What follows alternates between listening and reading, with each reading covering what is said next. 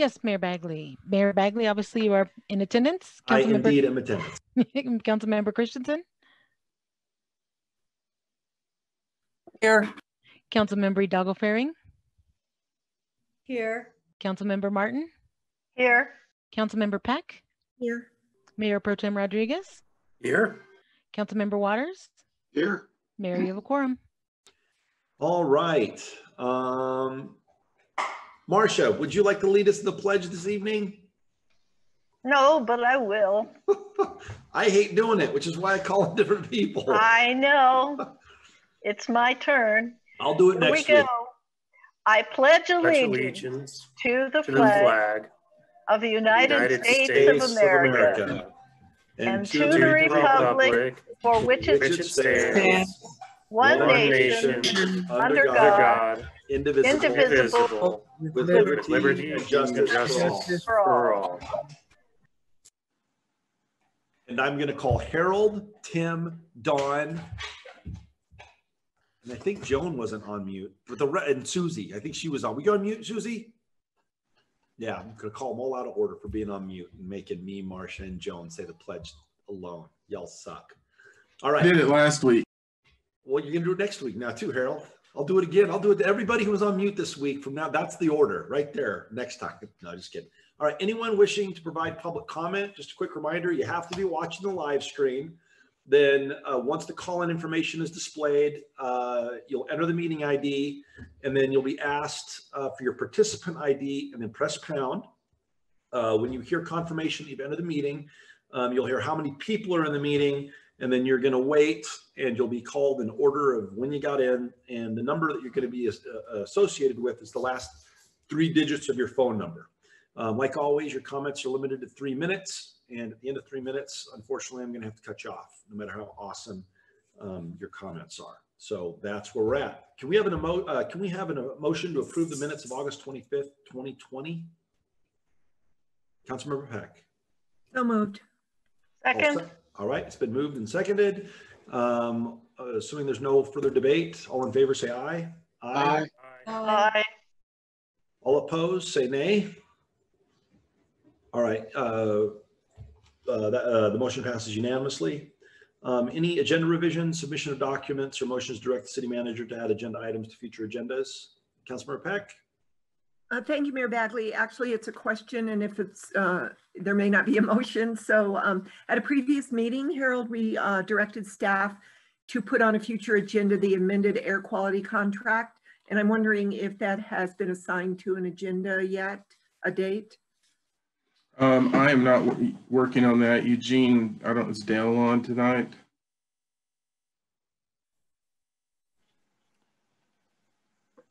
Harold, Eugene here. I know we were working on the amendment, and we're looking at either the second meeting in September or first meeting in October, I think. Okay, thank you very much. I just wanted to check on that. I don't need a motion then. All right, great.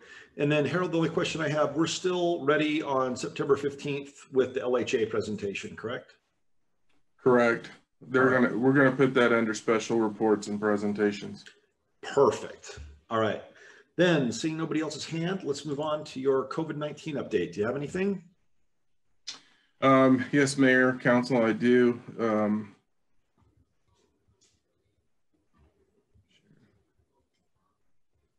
Can you all see my screen with the graph on it? Yes. Yes, okay. So this is a Boulder County site, and I actually wanted to go over this. As you can see, this is the number of Boulder County residents newly reporting as tested positive as of September 8th. And part of the reason why I wanted to show you this is that we have two fairly significant, well, not fairly, significant spikes related to the number of cases in Boulder County, just under 70. And it looks like it was on the 5th, and then almost 50 on this date.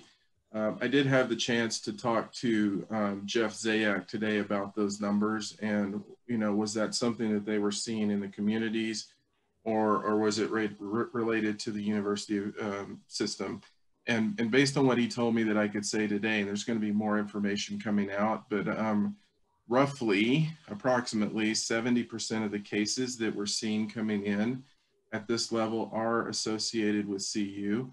And the majority of cases they're seeing are also coming in the lower are also associated with the university system.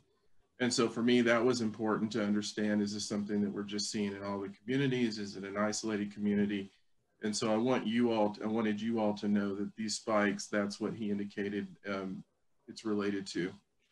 As we move down through the charts and looking at the data, you may remember that when we looked at the 5-day average on PCR testing, I believe the last time I went over this, we were at about 1.7. It's now moved back up to 2.5, obviously based on those spikes.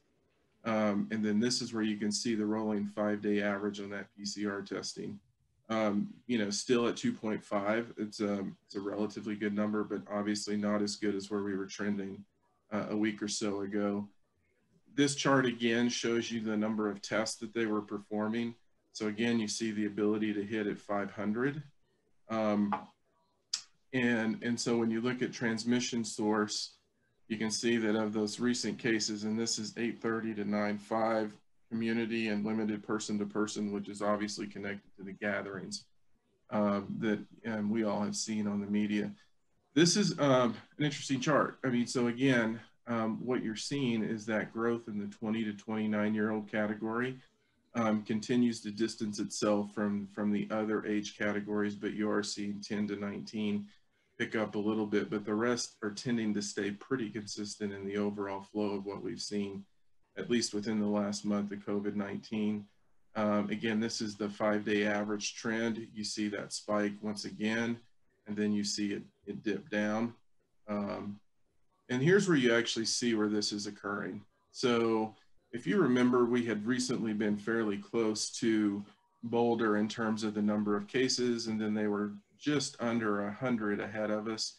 Now they're almost 200 cases ahead of us, which really is just ratifying that information that Jeff, that I had the opportunity to talk to Jeff about today. So Boulder's at 1,009, we're at 805. So if you look at where we were, I mean, again, once again, and you look at where the other communities were, it's really showing that the growth is really occurring that's associated with the university system. And then you're also starting to see it here. Remember, we at one point a couple of weeks ago, we were at 36.7. It's starting to drop to, again, you're seeing that connected to Boulder. The good news that we're starting to see is if you look at this, all of them tend to be in green. The ICU beds is still in yellow. And remember the available med-surg beds, and again, this is related to elective procedures and that have been going on and things beyond COVID. And we had been a little further in the red. We're right on the line. Earlier today, before the change in numbers, it was actually in the yellow. And so the hospital system is still doing relatively well, or still doing well based on the information that we have. So in the conversation, you all can probably expect an update from Jeff coming either late tonight or tomorrow morning. It's probably going to echo many of the things that I've talked to you about, but they are watching the university system pretty close. One of the things that they're doing is, I saw Robert on here for another item. You know, they're doing some of the biobot testing and determining what residence halls and that they can test. And so that's also, you know, adding to the number of cases that we're seeing. We are seeing enforcement in Boulder in terms of the activities. You all may have seen that recently on the news. So they are watching the numbers. The question that I have to get with him about, or get with the county health staff, is really what does that mean in terms of where we stand in terms of moving to protect our neighbor, and how do we move in that direction, since they are pretty sure that it is related to that campus setting. And so I have more questions. We just didn't have a lot of time to talk. And as we get that information, we'll be providing that to the council. But I did want you to see these numbers because it is something new based on what we've been seeing. I will tell you from my conversations, I think that Jeff and the county health department do understand it, and they're working with our colleagues in Boulder and then also the university system. Be happy to answer any questions at this point.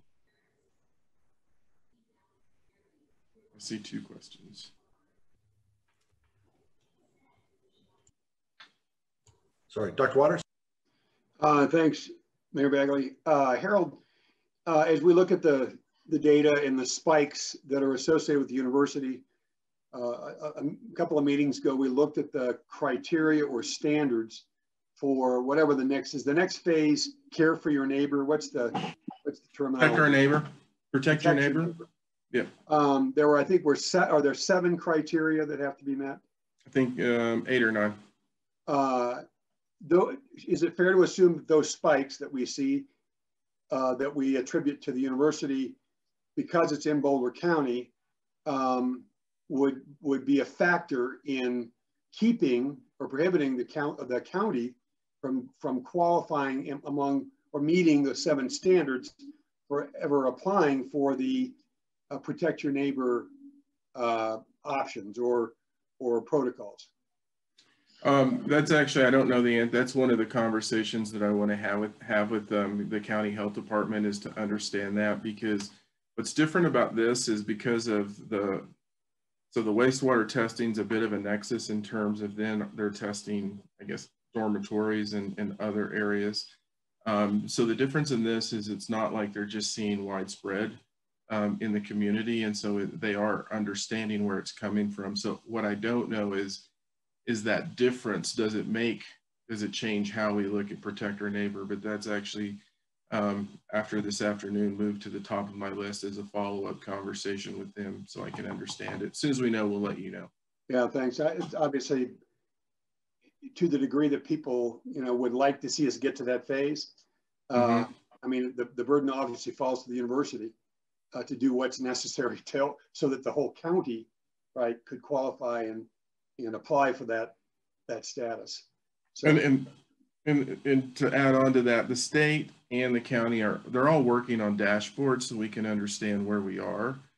And that's part of the question, is to understand the impact. Because if you remember, some of the criteria, it's continuing to change, is X number of days with a decreasing caseload. And so we had really been on that trajectory. And what I don't know is, does this start us over again? Or is this where we have X days, and then after this we're building onto that? So that's some of the specific questions that I need to get answered. That'll be helpful to get that information. Thanks. Joan? Oh, sorry, Councilmember Beck. It's okay. So as we watch this nationwide and look at the spikes, a lot of them nationally are coming from universities and the opening of colleges. I've also heard the discussion that sending these students home is also going to add to a problem, that they are carrying this back. So my question is, has the university or the county thought about doing a quarantine dorm so that we don't put the infected people back into a community? It would seem like this might come under the protect our neighbor mandate as well. But I'm just curious if you've heard whether they're having a quarantine dorm, or are they sending these kids back home? So I don't know what they're doing per se. Tomorrow I have, every Wednesday, I have a conversation with the other managers within Boulder County, and Jane's on that conversation. So that was going to be one of my questions. Great. Because I know they're more in contact with the city of Boulder. I do know that when they identify someone, that they then have to quarantine themselves. Okay. But I don't know what they're doing. And multiple schools are doing different things. Exactly. Some are canceling, some are quarantining. So it's different at all in various university settings. But again, I'll know more. It was just one of those, with the holiday yesterday, our conversations occurred today. Normally we'd want to, and one of my amazing teammates just said CU does have dorms set up for quarantine and isolation. So Marika, just so you all know, Marika is the one that just sent me this. Marika is on the GIST team. Okay. And so she's interacting with them on a regular basis. And she doesn't know the number of rooms, but they do have that set up. So I'm assuming somebody tests positive, they're getting moved.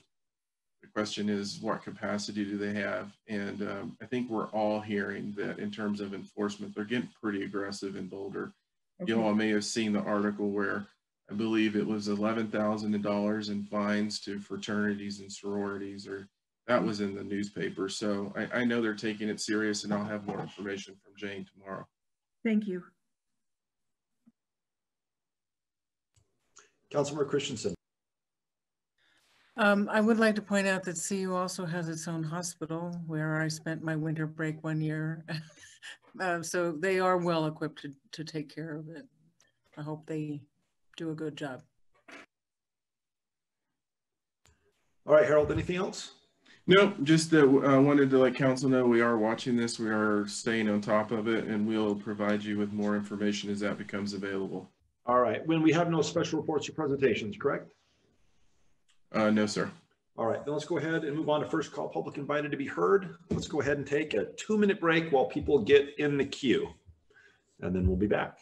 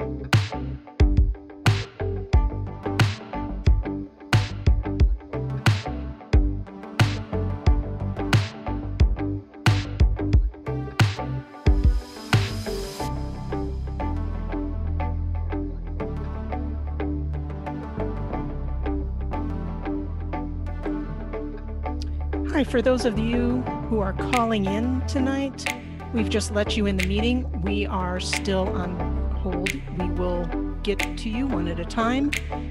Please focus on your audio in your phone that you've used to call in. Do not follow the live stream.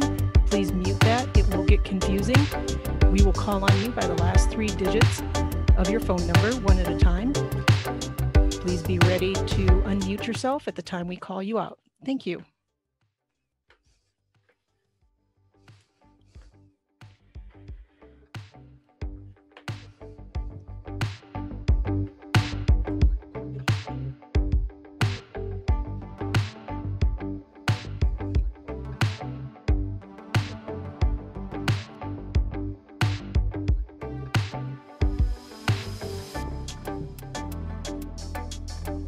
Again, welcome to all of those that have just joined us using your telephone.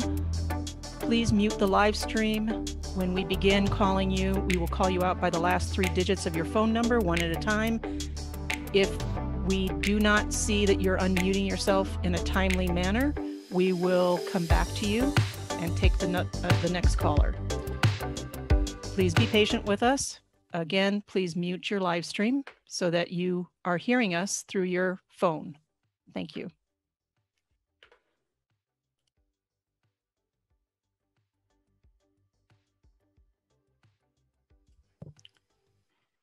Mayor, I'm going to give it about 30 seconds so that the slide will leave the live stream, and then we can begin with our public invited to be heard.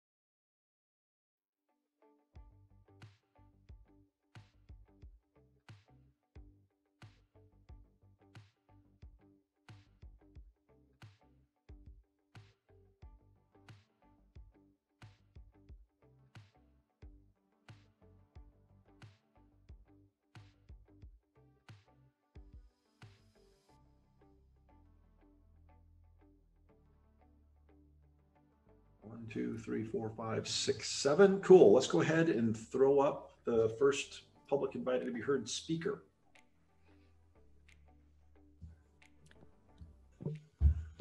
All right, caller whose phone number ends in 687. I'm going to ask you. You have to wait 30 seconds, right?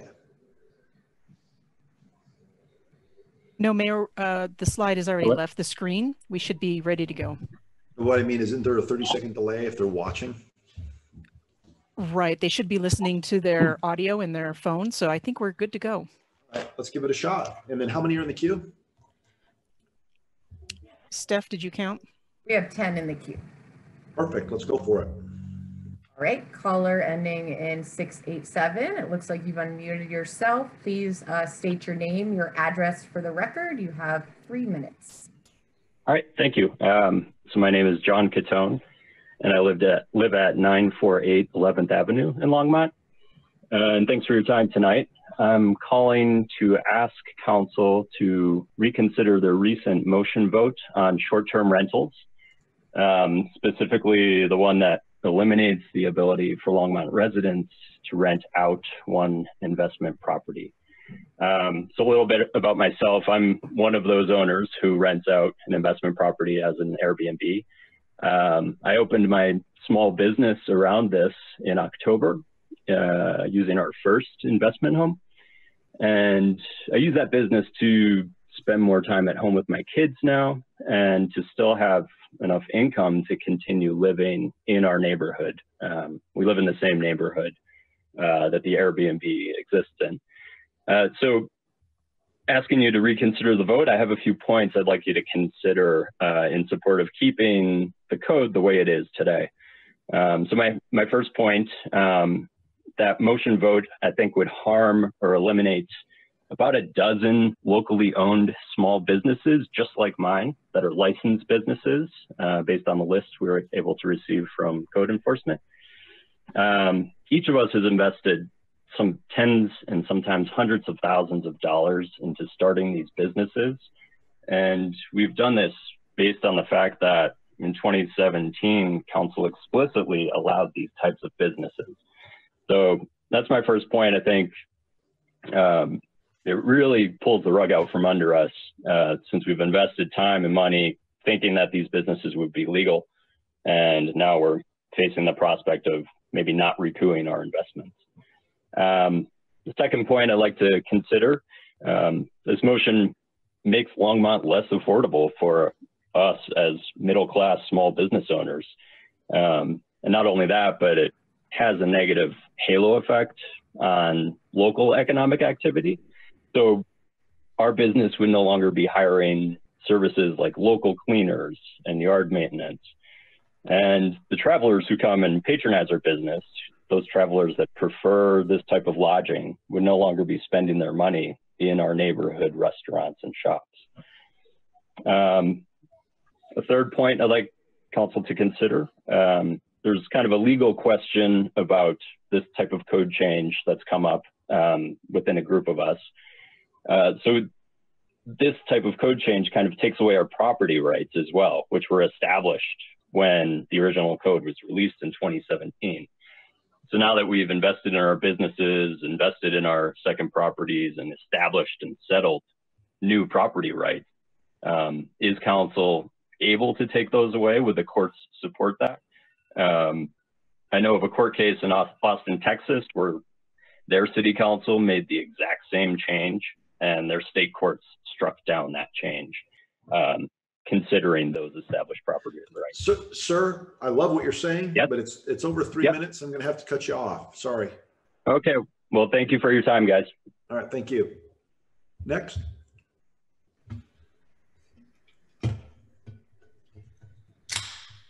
Caller whose phone number ends in 191. I'm going to ask you to unmute yourself. Please state your name and your address for the record, please, and you have 3 minutes.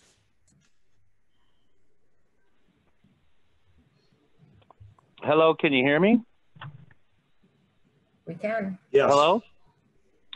Well, good evening, Mayor and council members. In 2018, I came before the council twice to plead my case regarding owning a second home and being able to rent on a short-term basis. My name is Ted Rietzma, and I reside at 155 Sunset. And then back then, the council decided it was okay for us to continue our business as long as we reside in Longmont and only own one income property, get a permit, and pay lodging and sales tax. As soon as your ruling became law, we immediately went to the city. We paid and were issued the third STR permit, and then applied and were granted a sales tax license. Since then, we have paid the city over $3,500 in sales and lodging taxes, not including the exorbitant property taxes we have paid since acquiring this home. And it has come to my attention that you would like to revisit this ruling and, if possible, make amends to it, potentially eliminating the opportunity a second home by a resident for short-term rental income. As I previously stated to the council back then, we happened to inherit this home with a substantial mortgage from my wife's mother. With the pandemic upon us, we have had numerous cancellations this year in the amount of over $22,000. Unfortunately, we have had to take out a loan to cover the mortgage and utilities, and it's still not enough to cover our losses. Now it seems you'd like to take away any chance of recovery we are still holding on to, because for a few members of the community and a few members of the council, renting a second home short-term should now be illegal. Upon reviewing all of the issued STR permits, there are only a handful of permitted owners that actually reside in Longmont and who use their second home for income. Now, I understand the thinking of some people that short-term rentals are just party houses, do nothing good for the neighborhood or community, and they should be banned altogether. But that is not the case for the majority of the public and us short-term rental owners. We have never had a single problem with our neighbors or the city, and our neighbors look out for our home when it is vacant. They welcome all of our guests with open arms, and our guests return the favor. The reviews by our guests is nothing but praise for our community. There's been plenty of times after our guests check out that we have seen empty shoe boxes from Brown's or pizza boxes from Rosalie's and other businesses. I do believe it is the right thing to make sure everyone is up to code and compliant with all the local rules and regulations. But if you do decide to reverse your ruling from 2018, please consider us homeowners that actually abide by the rules and have done nothing wrong to continue doing business with the city and guests, and maybe even bring up the possibility of grandfathering us original applicants into the new ordinance. Thank you for your time and consideration. Thank you, sir. Next.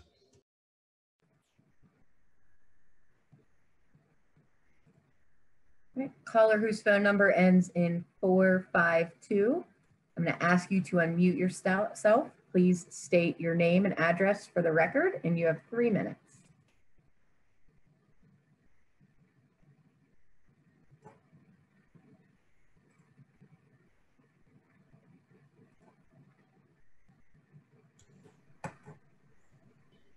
Caller ending in 452, can you please try to unmute yourself? Okay. Good evening, Mayor Bagley and City Council members. Sherry Malloy, 2113 Rangeview Lane. I'm calling in to speak to item 9C, updating the development code to include protections of riparian areas, habitat, and species. 2 years ago, Council approved the first set of major updates to Longmont's LDC in 17 years. At that time, Council directed staff to include several riparian protection amendments and to develop a sustainability evaluation tool. As a result, this section of the updates was delayed. The Wildlife Management Plan was completed last fall and has informed the LDC. This ordinance is ready to go and will help protect riparian areas, wetlands, streams, creeks, open space, and the wildlife that depends on all these. The 2021 budget is also on your agenda. When COVID hit, the posting for a full-time environmental planner got pulled. Yet, for the last 6 months and beyond, development continues at a rapid pace. Hiring an environmental planner must be a top priority, or this ordinance is not going to be effective. Similarly, with COVID limiting activities, people are accessing all aspects of nature, often accessing it to death. You know the tremendous increase in use, overuse, and often abuse to all our natural places by a variety of people and for a variety of reasons. The harmful impacts are not only very expensive to repair, but in many cases will take years and even decades to recover. Desperately needed are resources for education, advocacy, and enforcement to protect these places now. Although Council and Herald have recognized the need, there is no FTE in the budget for a volunteer coordinator. Danielle's position is split between project manager and volunteer coordinator. That's impossible, as both positions have become more than full-time in the last 6 months with no end in sight. The return on the financial investment of a full-time volunteer coordinator is exponential, with the cost to repair and restore damaged areas dwarfing a salary cost. Volunteers are essential for healthy communities. People from all walks of life donate their time and effort to make commitments, share expertise, learn, take responsibility, and feel pride for their contribution to the greater good. Needed now is monitoring, gathering data, doing restoration, and especially park rangers. Everyone wants a healthy community, a peaceful place where people and wildlife live in harmony. We all have ideas about how to make that happen. The big question is, who will make that happen? Volunteers can. All of you have expressed your intention to respect and protect our natural public amenities, which is fabulous. Tonight, you can do so by codifying safeguards in the LDC. And to enforce this ordinance effectively, an environmental planner needs to be in the budget, and to protect our natural areas, a 0.5 volunteer coordinator position also. Thank you. Thanks again, Sherry. Just an aside, you are always on 3 minutes exactly. Next caller. All right, caller whose number ends in 499. I'm going to ask you to unmute yourself. Please state your name and your address for the record, and you have 3 minutes. Hello. Can you hear me? Can you hear me? Yes, okay, we can hear you. Wonderful. Thank you. This is Doe Kelly from Barberry Drive in Longmont. Okay. Hello, Mr. Mayor and Longmont City Council. Several of us spoke to you in person at the council meeting in February on the dangers of microwave radiation, the same radiation that smart meters emanate 24/7. At that time, to my recall, we brought each of you a copy of a white paper from 2012, authored by Dr. Timothy Sheckley in collaboration with the National Institute for Science, Law, and Public Policy, called Getting Smarter About the Smart Grid. And for reference sake, for anyone listening who would like to read Tim's paper, you can find it online with a quick search of the title, Getting Smarter About the Smart Grid. As you are aware, Tim Sheckley is an international expert in wired and wireless communications who has engineered the development of electric utility gateways and energy management systems for over 30 years. He is well known and regarded in his field. He is an expert's expert who lives in our own backyard. Tim has repeatedly told me that the AMI will be obsolete in 3 to 5 years. Does Longmont really want to invest its $7.5 million allocated for AMI and soon to be obsolete technology, according to Tim, or do we want to look further into the future to solutions that will give us more than we already imagine? To quote Buckminster Fuller, "You never change things by fighting existing reality. To change something, build a new model that makes the existing model obsolete." Interestingly, that is exactly what Tim has done with his EMMA, an acronym for Energy Management and Metering Architecture, which is soon to be featured in an article in Solar Today. And if you don't already have a copy of Tim's latest revision of the EMMA paper, you soon will. Now, why would we want to listen to Tim Sheckley? Duncan Campbell, Esquire of Boulder, wrote this about Tim in the foreword to the above-mentioned white paper. Dr. Timothy Sheckley has been a friend and colleague for nearly 25 years. I served as corporate legal counsel when he founded a company whose primary focus was on designing home automation systems and specifically on developing communication gateways and energy management systems employing demand response. He was also involved in the early development of standards for and testing of smart meters, including Advanced Metering Infrastructure, or AMI. He became a pioneer of such energy management systems and gateways with his early cutting-edge smart home product. His extensive knowledge and wisdom in systems thinking in this area has been garnered in large part from his deep involvement in smart grid technology and in taking a leading role in the development and writing of formal national and international standards for close to 30 years. As such, he is uniquely qualified to have formulated this exceptional and game-changing critical analysis, getting smarter about the smart grid. Ma'am, we're gonna have to cut you off. That's over 3 minutes, but we appreciate your comments. One question: how many of you have read the paper? And if you haven't, I would urge you to. Thank you. Thank you, ma'am. Councilmember Martin. I've read the paper. Thank you. All right, next caller. All right, caller whose number ends in 777. I'm going to ask you to unmute yourself. Please state your name and address for the record, and you have 3 minutes. Hello. Can you hear me? We can hear you. Yes, thank you very much. Thank you, Mayor Bagley and council members. My name is Aiden Melendez. I'm at 1543 South Kaufman. I'm calling in to voice our concerns on the amount of traffic and the unsafe speed of traffic coming to our neighborhood on South Kaufman Street. We moved into South Kaufman in 1981. After looking at other neighborhoods, our family chose Southmore Park because of how the neighborhood felt. It was very welcoming, quiet, and calm. The street was very clean, well kept, and as I mentioned, it was very welcoming. We noticed the street was wide, and it was common to see the neighbors out close to the street having conversations with each other. There wasn't a lot of traffic, and it felt very safe. Talking to each other across the street, drivers usually waved at each other because we all knew the neighbors and their vehicles. We have gotten accustomed to the slight increase in traffic when Prospect was developed, but now it has become like a speedway through our neighborhood because it is wide and it is downhill.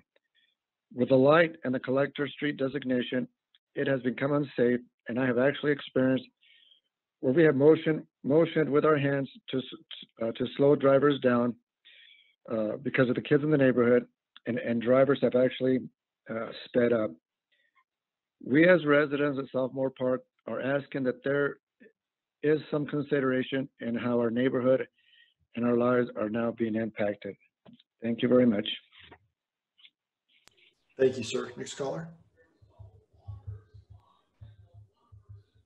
Caller whose number ends in 949. I'm going to ask you to unmute yourself. Please state your name and address for the record, and you will have 3 minutes. Hello? We can hear you. Hello?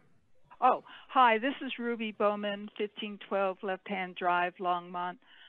Mayor Bagley and council members, I hope you got a chance to read my comments I sent you about the updated riparian code and the 2021 budget. Please implement my recommendations and address specific issues I brought up in my comments. I would also like to reiterate the importance of filling the environmental sustainability planner position. Please hire the environmental planner as soon as possible and approve the position for 2021.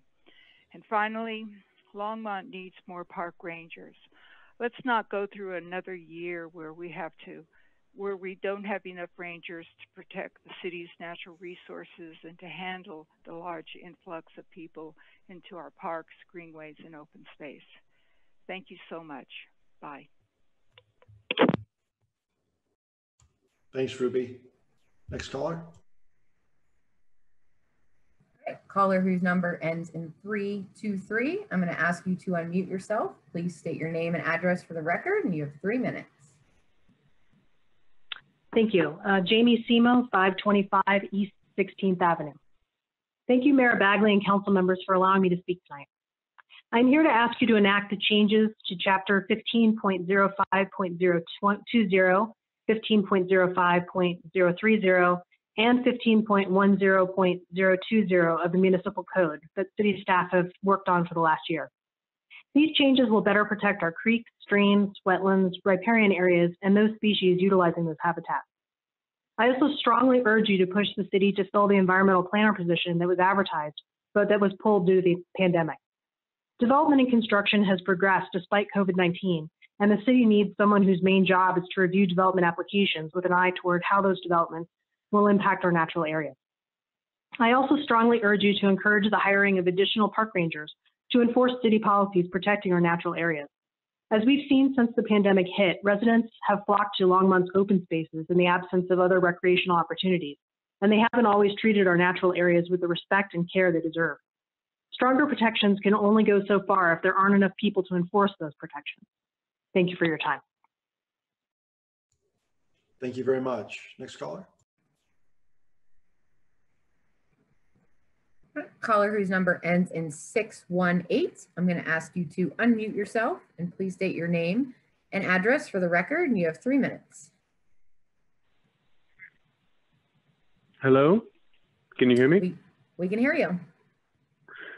Dear Longmont City Council, my name is Noah Mattinger and I reside at 2200 Spencer Street. As I'm starting the application process for my short-term rental, I was appalled to learn that this council is considering taking away the rights of property owners by limiting and preventing short-term rentals. This so-called policy consideration seems like such a knee-jerk, poorly thought out, whimsical reaction that I can't believe it's even being given the time of day. But here we are. So since we're going to discuss this, I insist that you consider these points to better understand the shortcomings of this policy change. Number one, first, just who are these short-term rentals? These are our friends and family. For many of these visitors, it is their first time to Longmont and to the Front Range. They spend money at local restaurants, they have fun in local bars and breweries, and they go to the Rocky Mountain National Park and make memories, which they will cherish for life. In short, these are the people and tourists our city needs, especially during this time of economic hardship. Number two, if Longmont can address this needed service, they will go elsewhere. Are we so naive to think that these visitors will still spend their money at our businesses if we cannot provide them with short-term stays? No. If Loveland or Lyons or Estes Park has short-term rentals, they will spend their money there. I would, you would. Let's not kid ourselves. Short-term rentals provide a home-like atmosphere. Short-term rentals will not check into local hotels. We will simply lose the economic opportunity. Closing the door to short-term rentals is closing the doors to Longmont businesses and to Longmont's prosperity. Three, the majority of short-term renters are families. People love them, and people love it when their families can stay close. To me, it seems that the council believes short-term renters are composed of undesirables and problematic people. Yet need I remind the council that many of our city's workers are short-term renters themselves, and I sincerely hope that this bias does not extend to these fine people. Number four, it is only a small percentage of homes that even provide short-term rentals. There are just 9, I believe. But now you're considering eliminating this. It's not even a problem. In fact, you ought to be supporting this as it brings money to our community. Last of all, and most of all, this policy is an insult to our hopes and dreams. We invested in private property to make our lives better and in pursuit of happiness, and we chose Longmont as our home. I implore you, oppose this restriction on short-term rentals and do not allow it to move forward any further. Thank you for your time. Thank you, sir. All right, next caller. We have what, 2 left? We have 1 caller left, Mayor. All right, let's hear what he or she has to say. Caller whose number ends in 556. I'm going to ask you to unmute yourself. Please state your name and address for the record, and you have 3 minutes.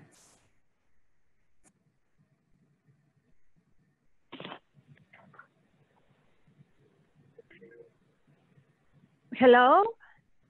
Can you hear me? We can hear you, okay. Yes. Thank you. My name is Claudia Smith. I currently live in Prescott, Arizona. The reason that I'm calling is I just want to provide my experience, talk about my experience as a Airbnb customer.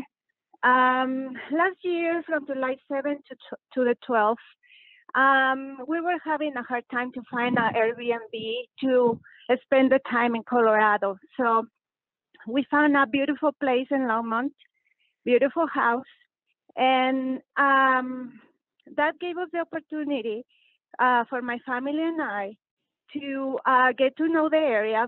We fall in love with Longmont.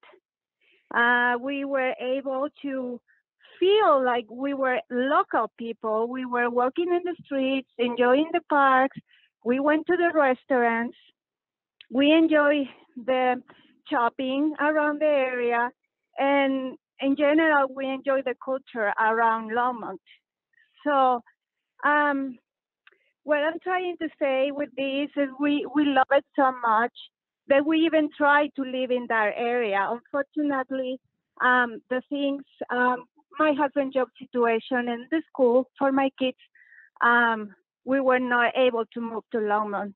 But if I ever come back to Colorado, Longmont definitely is the place that I will go first. After living 5 years in Erie, I live in Erie, I live in Thornton, and nothing compares with the feeling that you get by living in Longmont. So all this, my opinion is based because I live for a few days, like almost a week, in one of the Airbnb homes in Longmont. And last year, like I said, we because the school of my kids, we had to move to Thornton, but that didn't stop us to still visiting Longmont, enjoying the local restaurants, enjoying the bars, enjoying all what Longmont is providing. So I gotta say that you guys have a great community, and this is the main reason of my call. So just to let you know the how important it is for us as a families that you guys provide this kind of service. There is no way that living in a hotel will enjoy as much as we did in an Airbnb home. So that's all what I have to say, and thank you for listening. Thank you, ma'am. All right, that is it, right, for the queue? Yep, that's correct. That's it. All right, then let's move on to the consent agenda. Would you go ahead and read that for us, Ms. Quintana? Of course, Mayor. Item 9A is ordinance 2020-35, an ordinance authorizing the issuance of the City of Longmont, Colorado, open space sales and use tax revenue refunding and improvement bonds, Series 2020. Public hearing and second reading scheduled for September 22nd, 2020. 9B is ordinance 2020-36, a bill for an ordinance making additional appropriations for expenses and liabilities of the City of Longmont for the fiscal year beginning January 1, 2020. Public hearing and second reading scheduled for September 22nd, 2020. 9C is ordinance 2020-37, a bill for an ordinance repealing and reenacting Chapter 15.05.020 of the Longmont Municipal Code on the protection of streams and creeks, wetlands, riparian areas, and 15.05.030 on habitat and species protection, and amending Chapters 15.08.070 on non-conforming structures and 15.10.020 on all other terms defined. Public hearing and second reading scheduled for September 22nd, 2020. 9D is Resolution 2020-88, a resolution of the Longmont City Council adopting a revised investment policy for the city. 9E is Resolution 2020-89, a resolution of the Longmont City Council approving the intergovernmental agreement between the City of Longmont and the United States Bureau of Reclamation for a Water Smart grant. 9F is Resolution 2020-90, a resolution of the Longmont City Council approving the intergovernmental agreement between the City of Longmont and Northern Colorado Water Conservancy District for water quality monitoring regarding compounds of emerging concern.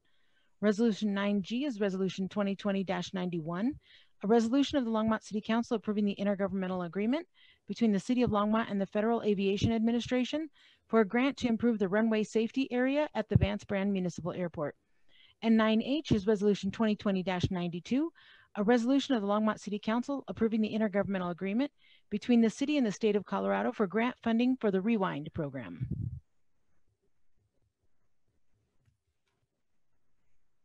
All right, thank you very much. Councilmember Christensen?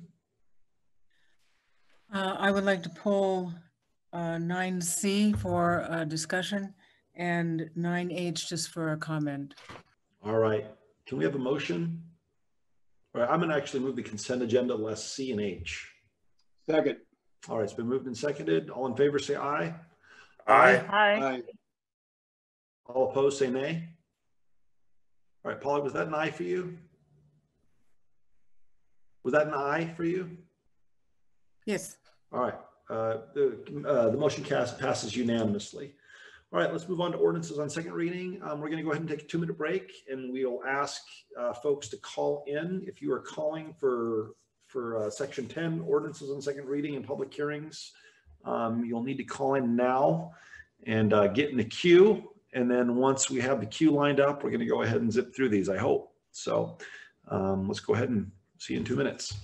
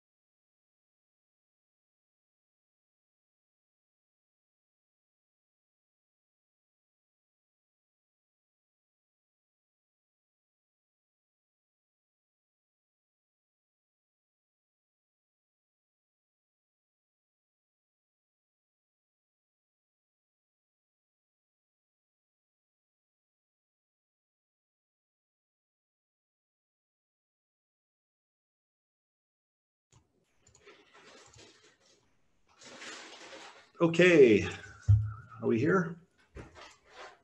Mayor, give us just 30 seconds now to let the slide leave the live stream, and then we'll begin. We have two callers. One of them, we admitted they were still hanging out in the waiting area from the last public invited to be heard section. So I don't know if they have anything they want to say regarding this public hearing, but we will ask them. Steph, are you prepared? No. Mayor, we can begin when you're ready. All right, let's go ahead with item 10A, ordinance 2020-34, a bill for an ordinance amending section 4.16.010 of the Longmont Municipal Code on allowable investments. Are there any questions from council?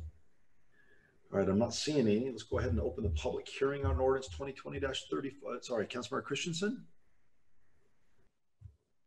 Yeah, I'm a little uncomfortable with the fact that we are adding as good investments municipal bonds and mortgage-backed securities, which were two of the things that, you know, which under good circumstances would be fine. However, you know, they have proven to be both of them have proven to be very problematic in times of financial meltdowns. And so I'm just wondering if we could get a little bit of reassurance from Jim Golden that he actually thinks these are good ideas. Mayor Bagley, members of the council, this is Jim Golden, the Chief Financial Officer. So the only thing we're adding here actually is municipal bonds. We have been investing in more mortgage-backed securities for some time. Sorry, I have to put my video on. I missed that. And so, so I guess we're pretty confident. We are invested in AAA type investments when it comes to these securities that are mortgage-backed through federal instrumentalities. As far as the municipal bonds go, again, we would only be looking at the highly rated municipal bonds. So we have those built into that investment policy that you actually just acted on. We have those limits on how high those need to be graded, so we don't get into any junk type bonds or junk documents that that would be more of a high risk to the city. Okay, thanks, Jim.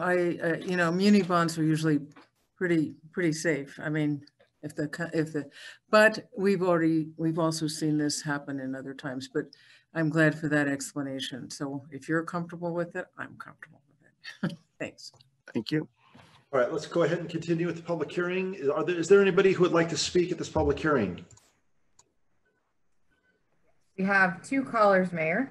Do any one of them want to speak on ordinance 2020-34? Caller whose phone number ends in 499, if you could please state your name and your address for the record, and if you would like to speak on this ordinance.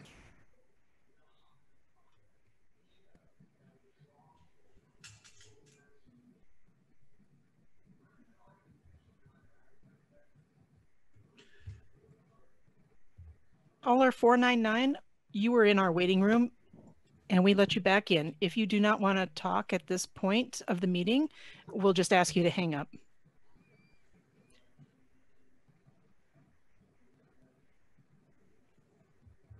Steph, go ahead and try and unmute her again, or him. We're listening to the video.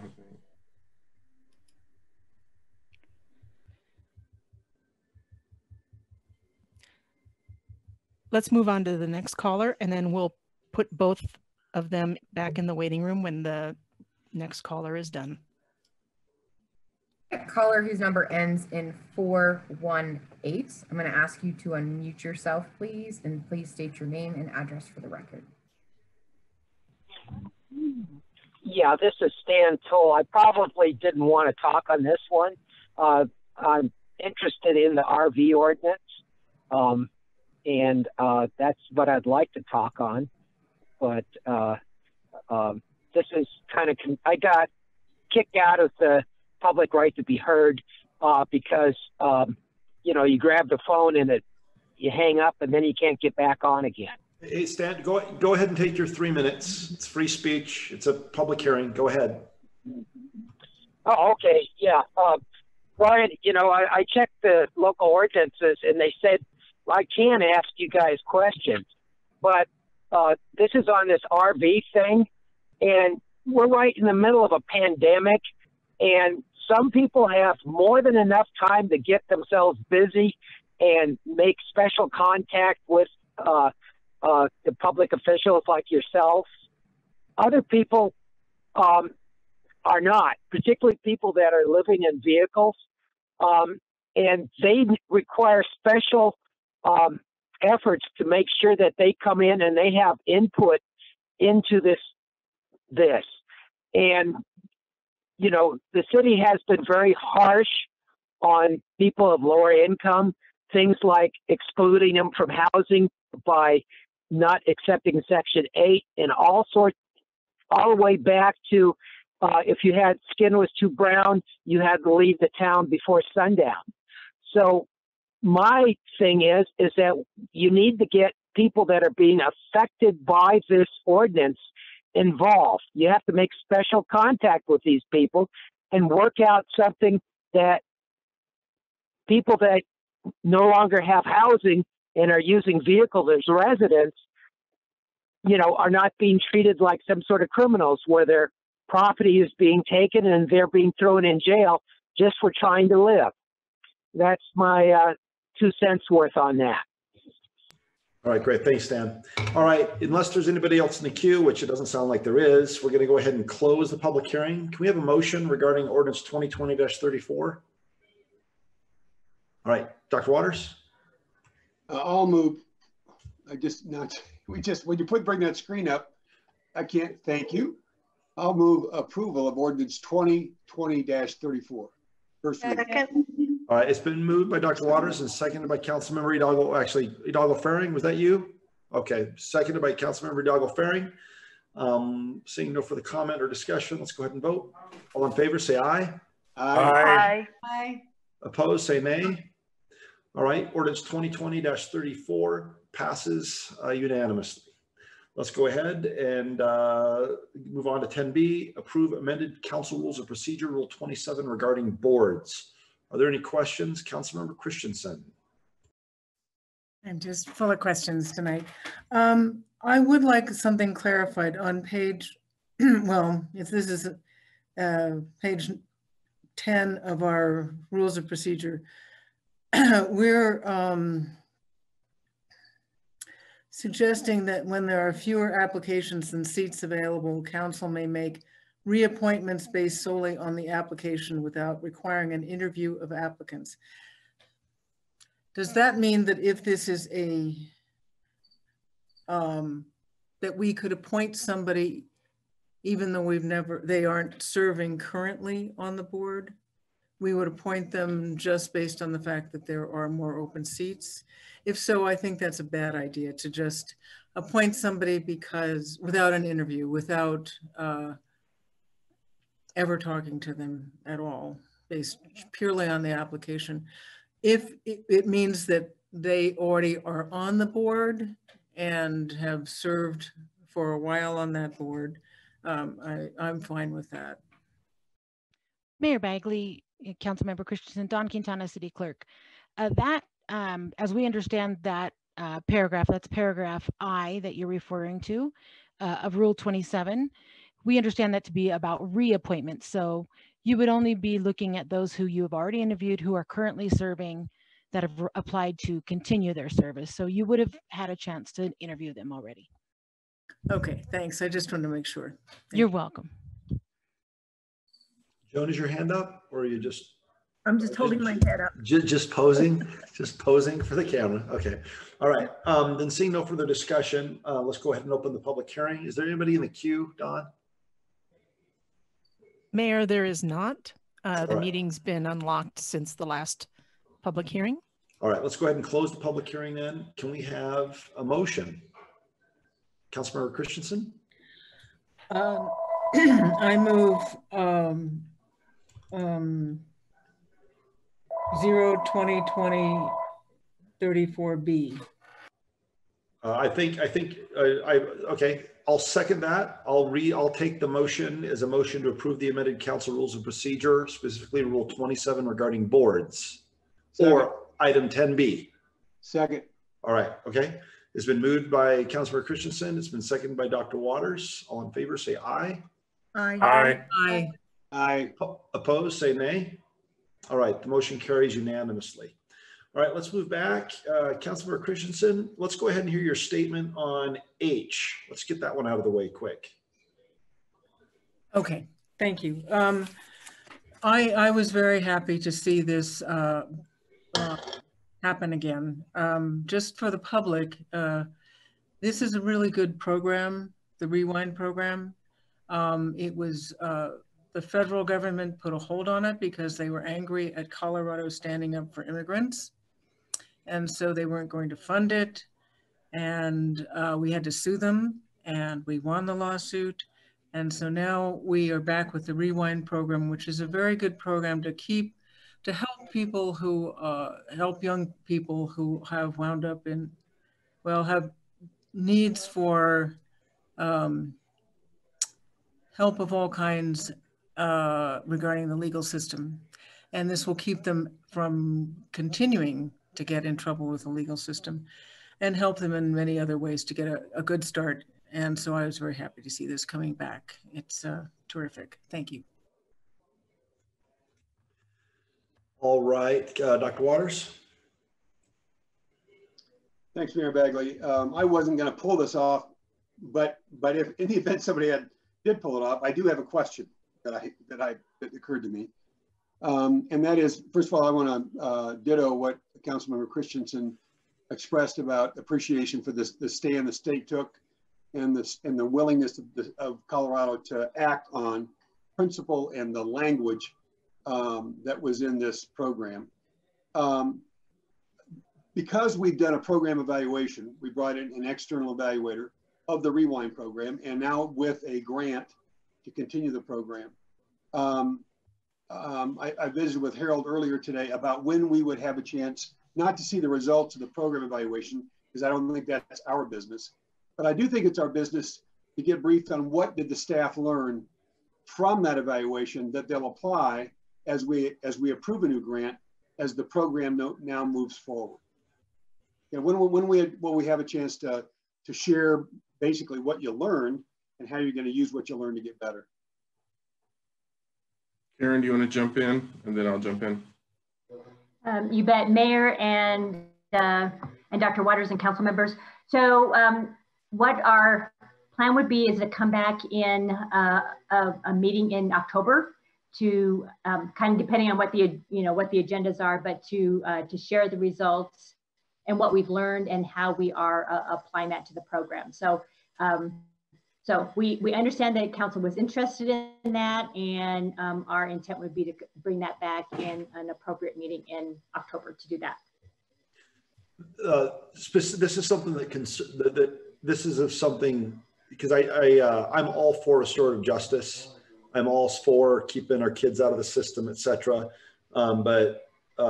Yeah, I'd be interested in hear what we discovered too, because I know if you'll recall, it's all fine and dandy. I want to take the money. I want to make the program better. But I do know that there were some concerns after the fact. Anyway, there was some concerns before the evaluation was done. There's concerns after. And so we'll just wait till October to hear that. So thank you very much. Polly, you pulled it. Do you want to make a motion? Yeah. I moved to a different place. I would, now I've lost my place. Okay, I would move resolution 2020-92. Second.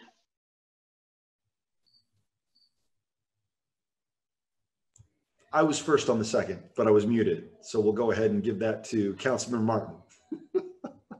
All right, Councilmember Christensen made a motion. It was seconded by Councilmember Martin. All in favor say aye. Aye. Aye. Opposed say nay. All right, resolution 2020-92 passes unanimously. All right, Polly, let's go ahead and address ordinance 2020-37.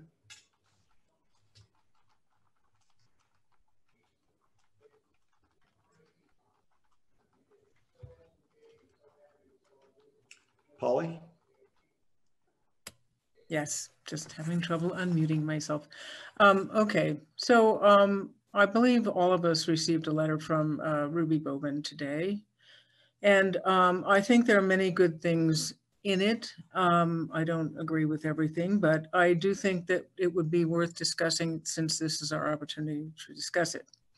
Item 1 was features subject to setbacks.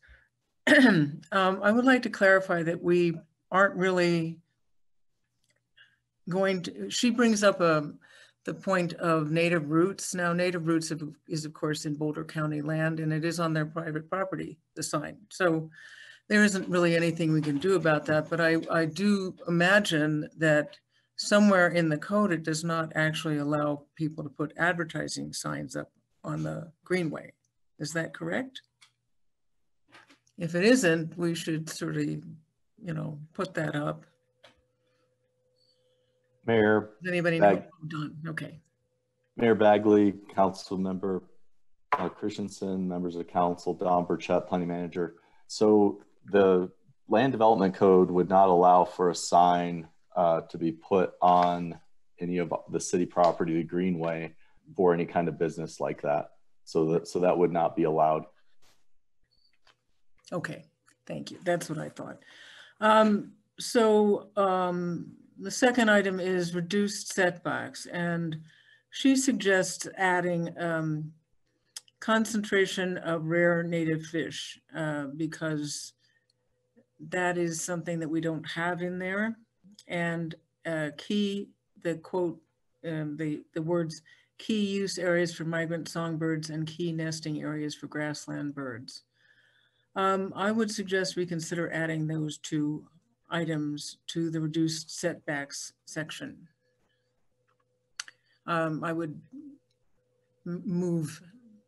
make a motion that we add the phrases concentrations of rare native fish and the phrase key use areas for migrant songbirds and key nesting areas for grassland birds. Do I have a second?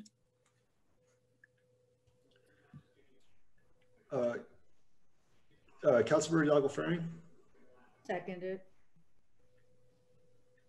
All right, there's a motion on the table. I didn't catch exactly the language that we were providing. Okay. No. I mean, what I'm saying is I understood what the gist was. I just can't repeat it saying as the chair, hey, there's a motion and here it is. I'm going to have you repeat the language when it comes time to vote, council member. Okay. But I guess my only concern is I would wish, me personally, it would be a lot easier, I think, for legal staff. I view the first and second readings as the first one is for discussion. Second one should be just for approval. And I think this would be a lot easier on legal if we could bring these things up on first reading and instead of the second. But let's go ahead. Can you go ahead and just repeat what the motion was, Polly, please? Just the language. And I see your point, Mayor Bagley, I do. But if you remember this discussion with Councilman Santos, we went round and round and round about. I'm just trying to get it right. So get the language out there and let's hear it one more time, please. I get it. Okay. So the item for item 5 of this section include the phrase concentrations of rare native fish to the list of species habitat features. One more time. Sorry, I'm slow. Concentration, the phrase is concentration of rare native fish. And where would that go? Could you read it into how would it read? Go in item 5 of the reduced setbacks. Could you read it for us, please? How would it read? I don't have that in front of me. I could probably look. That's all right. That's all right. And then, so you're just saying, just Councilmember Martin, I'm sorry. Do you have it? No, I don't. I was getting ready for the discussion. Oh, okay, all right. So you're basically just saying that we add that section to the areas that are protected? Add that phrase to the reduced setback section, item 5. All right, and then what was the other one? The other one is also for the reduced setbacks, item 5. The phrase is key use areas for migrant songbirds and key nesting areas for grassland birds. These are two things that are in the Fort Collins Land Use Code. And we do have songbirds and grassland birds here that need. And what, right, and then so what would the motion do? Meaning what is it? The phrase key use areas for migrant songbirds and key nesting areas for grassland birds to the reduced setback section number V or 5. Right, so it would be, so we would not be encroaching upon these areas? Right. All right, Eugene, do you have any, how bad your stomach twisting right now? Mayor and Council, Eugene May, City Attorney. We also have Teresa Tate on, Deputy City Attorney, who worked on this ordinance. I think I've got it. I think I'm on page 204 of the packet. And there is a list of habitat features being protected by this ordinance. And to that, we would add concentrations of rare native fish and migratory and songbirds. As okay. I don't have Ruby's email, so that's right. But okay, that makes sense. So basically, okay, okay, all right. Now at least we understand now what we're going to be voting on. I think so. That's good. Migrant songbirds and grassland birds. Yep. Yeah. Okay. Perfect. Councilman Martin. Thank you, Mayor Bagley. Mr. Burchett, do we not have blanket language that requires any application for a variance, which is what a reduced setback would be, to have an evaluation of sensitive wildlife and habitat already that does not require an enumeration, or am I out of date on that? Mayor Bagley, Councilmember Martin, members of council, we have the ability to request that all of our reports look at and identify any species or animals on the property. The trick, I think, and the concern from the people that have some concerns with the way this is not as specific is that sometimes we do not know of all of the species that are on a property. So we are dependent upon natural resources staff and David Bell's group to help us identify and make sure that those reports have looked at all aspects of the property. As an example, the fish species that may be in a section of the creek or river.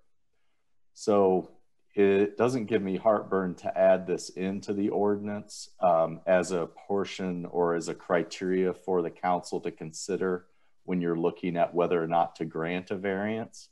And I think in some respects, it does give the council additional information that if there were a sensitive or an endangered fish, for example, in this section of creek where someone was trying to get a variance, that would potentially do irreparable harm. It would be a way for you to make that decision and deny that variance along with the evaluation system through the SES. So I don't see a problem with adding that language if the council chooses to do so. But I do think the code allows us to ask anybody to expand upon their reports to address these kinds of issues. But I don't see a harm in adding this.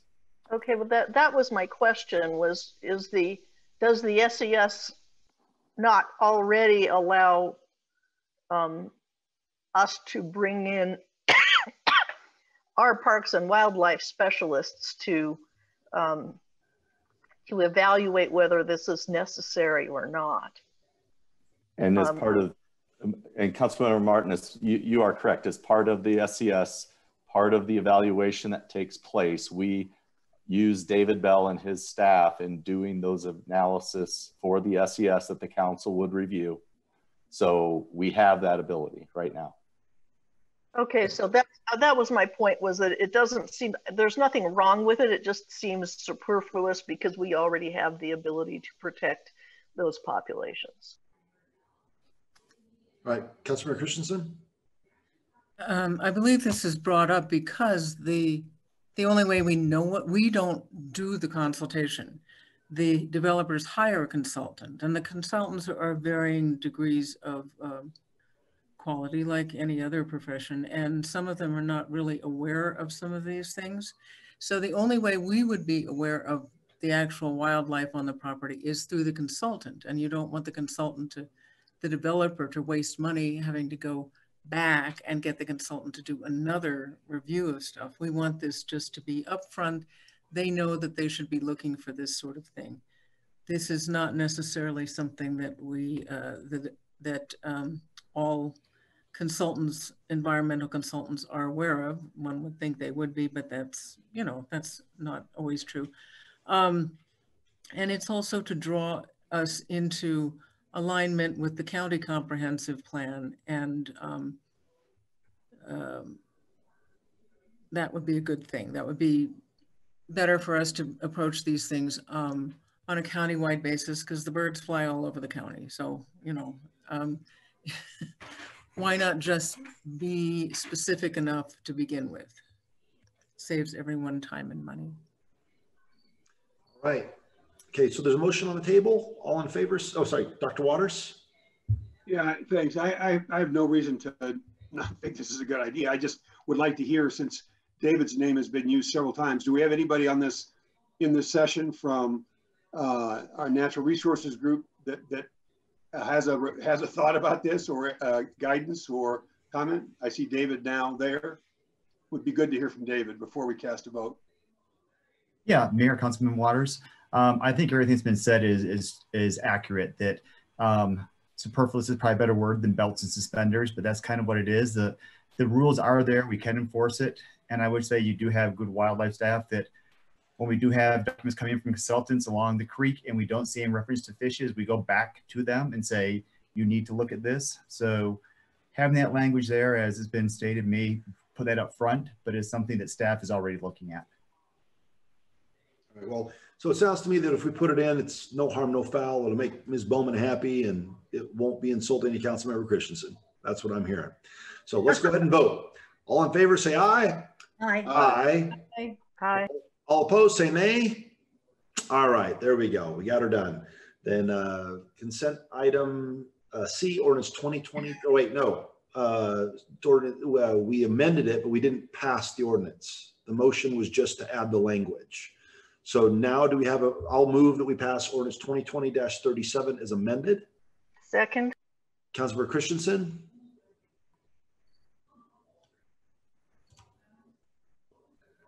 You're muted, Polly, sorry. I'm sure it was really funny what you said. Yeah, I do have some more things, but if you want to vote, well, we just did vote on this. Right, so there's a motion on the floor to pass ordinance 2020-37 as amended.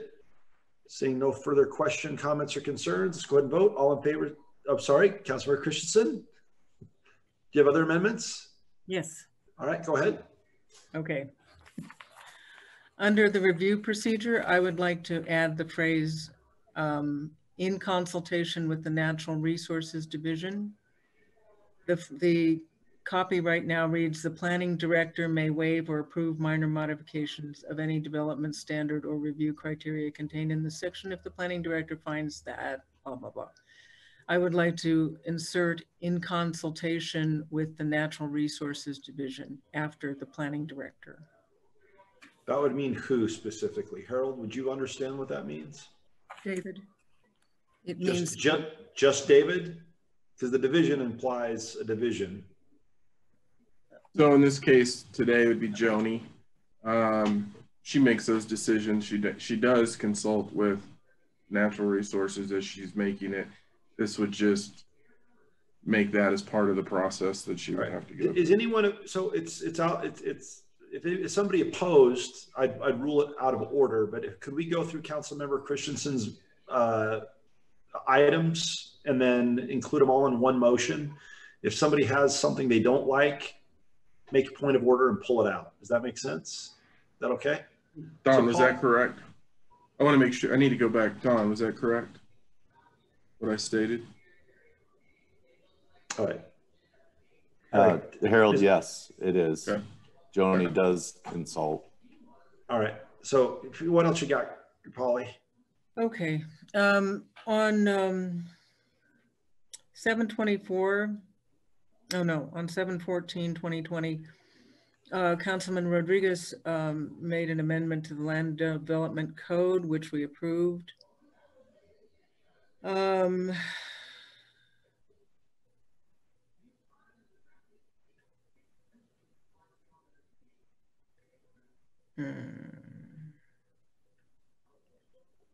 Specifying that any application that comes to the Planning and Zoning Commission and is adjacent to city owner operated space and parks must have city council approval. We okayed that. That does not seem to be part of this. Right. Is there anything else pertaining to ordinance 2020-37? Protection of the streams and creeks and wetlands? I think that is part of this. No. Okay. Mayor? Go ahead, Don. So in my council communication that was presented to the council back on July 14th, 2020, that was item number 7 in there. And I asked council to allow us to bring that back as a separate ordinance because the change was required by making changes to different sections of the Land Development Code. The council approved all of staff's recommendations at that meeting. So we're bringing that back after we get this one done. We're hoping to get that along with a couple of other housekeeping items brought to you here in October. Thank you, Don. I forgot about that, so I apologize. Okay. Is there something else? Or is that it? Okay. So there's a motion on the table. So we'll take it as a motion and I'll second it. That your motion was to add the phrase "in consultation with the Natural Resources Division" after the planning director. That's it. All in favor, say aye. What section is that? Can you give me a site? Who cares about the specifics, Eugene? Don't be a lawyer, okay? I'm just kidding. What section was it? Mayor, council members, may I interject? Sure. That language is currently contained in the revisions. If you'll look at page 204 of your packet. Okay. Well, you know, we got to know where to put the language. And so if this isn't quite what you're looking for, let us know. But what I'm looking at is item 5, modification of the setback standard, which I believe is what Councilmember Christensen was referring to. So if we look at 5B, increased setbacks, it states the Planning and Development Services Director, in consultation with the Public Works and Natural Resources Department, may increase the setbacks.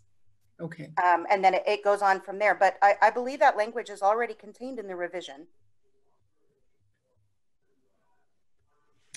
Would you agree, Polly? And then I'll call on Councilor Martin and Tim. I think so. Okay, then I won't second it, but Councilor Martin? Well, I think that Mr. Bell had it right, that because I read Ms. Bowman's list, and it seems to me that the what we're doing is taking the flexibility out of this ordinance by subverting the idea of having the SES tool so that it could be a living document that we would include in the evaluations, what we needed to include in the evaluations. If we put it in the code as specifics like population of fishes and songbirds, then we're going to be faced with a precedent that says we have to amend this code every time we come up with a new sensitivity in the riparian area.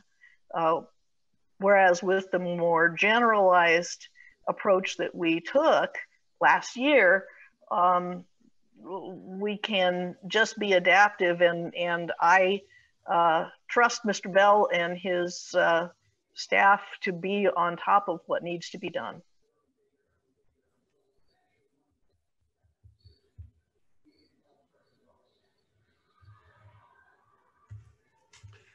Dr. Waters?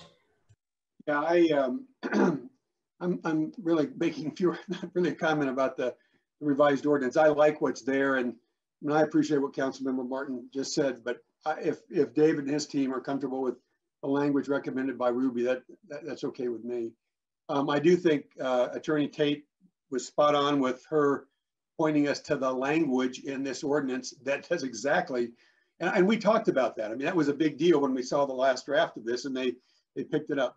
What I really want to say is this. Both Eugene and Ms. Tate referred to a page number in their materials. I want to say to the staff, you've constructed their materials in a different format than ours. So they refer to page 204. We don't have a page 204. Ours is organized differently.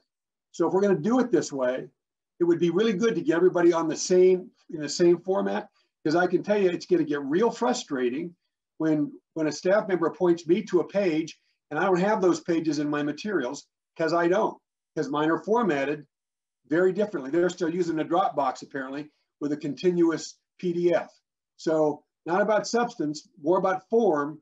If we're going to have a conversation, we ought to format so we can have a conversation without trying to figure out page numbers. Thank you.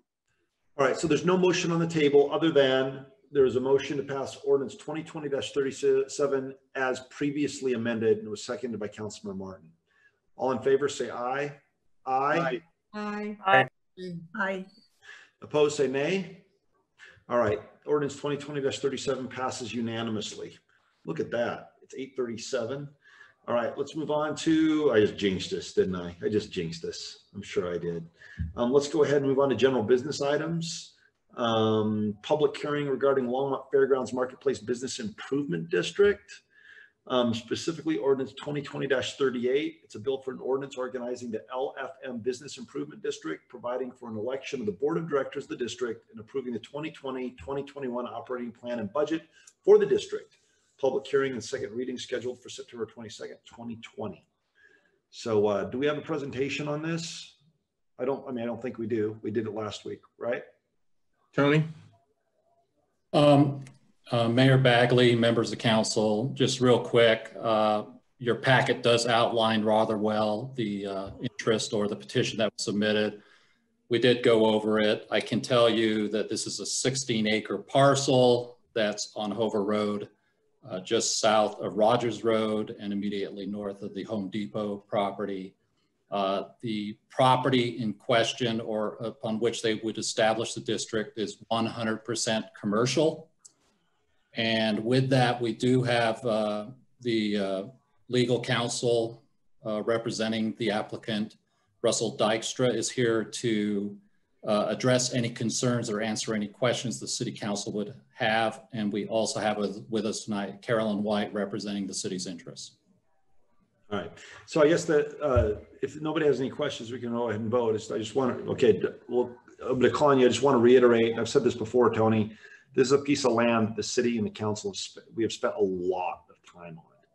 And so I just want to make sure that this just isn't the next reiteration of an attempt to develop a piece of property that we're going to spend considerable amounts of time and city resources on, when the folks behind it don't really have a plan of the resources. So you don't need to respond now. It's just that I don't know who else I speak for, but I don't want to spend a lot of time on this. As soon as if this isn't making progress, I want to know about it so that we don't spend time on it. That make sense? Yes, Mayor Bagley, and again, Mr. Dykstra is here if you'd like to ask him any specific. No, I don't need questions. I mean, so far so good for Mr. Dykstra. It's just that every time the project comes back, it's a new face. And so it's, I'm not, I'm just letting everybody know that just, if it's going to be on the agenda and we're going to be developing or contributing resources to this, I just want to make sure that the right experts and the consultants are in place and it moves along. So Dr. Waters. Thanks, Mayor Bagley. I have several questions. Can I run through all my Yeah, list? sure. List? It's a short list, but to begin with, early in the council communication, we know this is true for any application for a special district, is the term extraordinary, that there's an extraordinary expense to do what has to be done. And I read in the enclosure about the infrastructure work that has to be done, the connector road, et cetera. But in this application, as I raised the same question when we approved the Metro District, the only one we've approved, what's the standard or criteria for extraordinary expense? We had a number in that application. We have a number in this application. The numbers are very different. The size of the projects, I understand, are very different. One was residential, one's commercial. But that still leaves a question for me of, is there a criteria? Tony, is there a legal criteria? It's just kind of you spitball it. How do we determine what satisfies the standard of extraordinary in any case? Yes, Mayor Bagley, Councilor Waters. In this instance, this particular district, the Business Improvement District, is not covered under our current special district ordinance. It's a totally separate requirement under state statute, or allowance under state statute, I should say. I could ask Carolyn White to weigh in as to what her understanding of what would constitute some of the requirements of the operating plan, because again, they operate under a totally different rules than what our current ordinance allows for special districts. I get that. The rationale for the proposal is, I think, fundamentally based on the expense associated with the infrastructure development in this commercial district. And the word is extraordinary. The number's $12 million for infrastructure costs. Is there a threshold or a standard to determine what is or is not extraordinary? Or is that just a total judgment call? Well, right now, because we have no ordinance giving us guidance to that matter, it's pretty much open as to what constitutes that, but hopefully maybe Carolyn could just weigh in her thoughts on that matter. Carolyn? Yeah, sure. Mayor, Council, and Dr. Waters, Carolyn White, Special Counsel to Longmont for Redevelopment. And the term extraordinary may have been used by the applicant in their application, and we can ask them what they meant by that. They probably were referencing like relative to other developments, but as a practical matter, extraordinary is not a criterion in either the statute or your code that is applicable to this analysis. So the question isn't whether you think it's extraordinary or not, it's whether you think it's met the criteria in the state statute. And I can go through some of what those are if you would like, or you could ask the applicant to explain what they meant by extraordinary. That's not a legal criterion. Okay, I'll ask the applicant. I didn't use the term. I'd have to go back and maybe it was a council communication or in their actual application, but that's the term. Thank you, Dr. Waters. It's a good question that I've struggled with for 20 years plus of doing this. Each jurisdiction determines that individually. In our case, we feel that this is extraordinary because of the use of over 30% of the property for public purposes. Also for the cost of those public improvements, especially the regional type that don't directly benefit this property, but also benefit a larger area. In our situation, we feel those costs and the loss of the land to make up for those costs makes this an extraordinary circumstance. But generally, I agree with Carolyn. There is no statutory criteria we can point you to. It's just a judgment call on behalf of the jurisdiction. All right, building on that, and you probably are the right person to ask. The $12 million that was referenced and to be raised through the sale of bonds. does that represent 100%? What percent of the total cost of the extraordinary cost does the $12 million represent? Well, to be clear, and Mr. Chacon brought this up as well, the 12 million is a max capacity for the district. We anticipate that the actual bonds that would be issued would be somewhere in that $6 to $7 million range. We usually include a little extra buffer in our maximum so that if circumstances change, costs increase, whatever the circumstances, we don't have to go back and get a subsequent approval for additional capacity. So we're including about 6 to 7 million. To get to your question, even at that level, what portion of those extraordinary costs, that would cover most of those costs. And the reason why we're asking to cover most of those is because with that 30% loss of the developable land and such a small project, we don't have a lot of makeup room and capacity in the project to fund those extraordinary costs. So in this case, we're losing about 3.5 acres of developable land due to the regional infrastructure and the road and the drainage basins. So normally a developer could absorb some portion of that by selling that 3.5 acres to help offset those costs. In this case, there's only 16 acres total. So if you lose three plus acres of developable land, that's a sizable chunk to lose to help offset those costs. So for all intents and purposes, whatever numbers, 6 million plus for the cost of infrastructure, 100% of that would be covered through the sale of bonds. Correct. Building on that, where does the risk, who holds the risk or who assumes the risk to guarantee the service of this debt?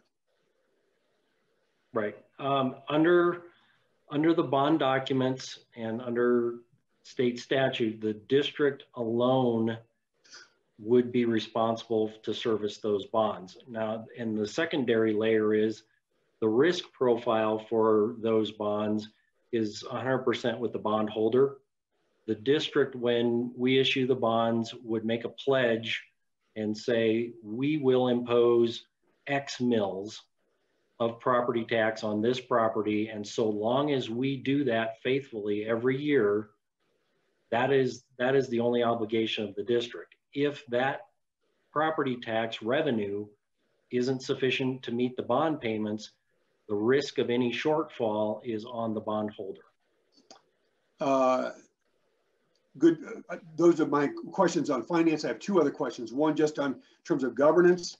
I was a little confused because it makes reference to the city council or the municipality appointing council members or directors. And then I see the names of the directors recommended for this. So maybe this is a Carolyn question.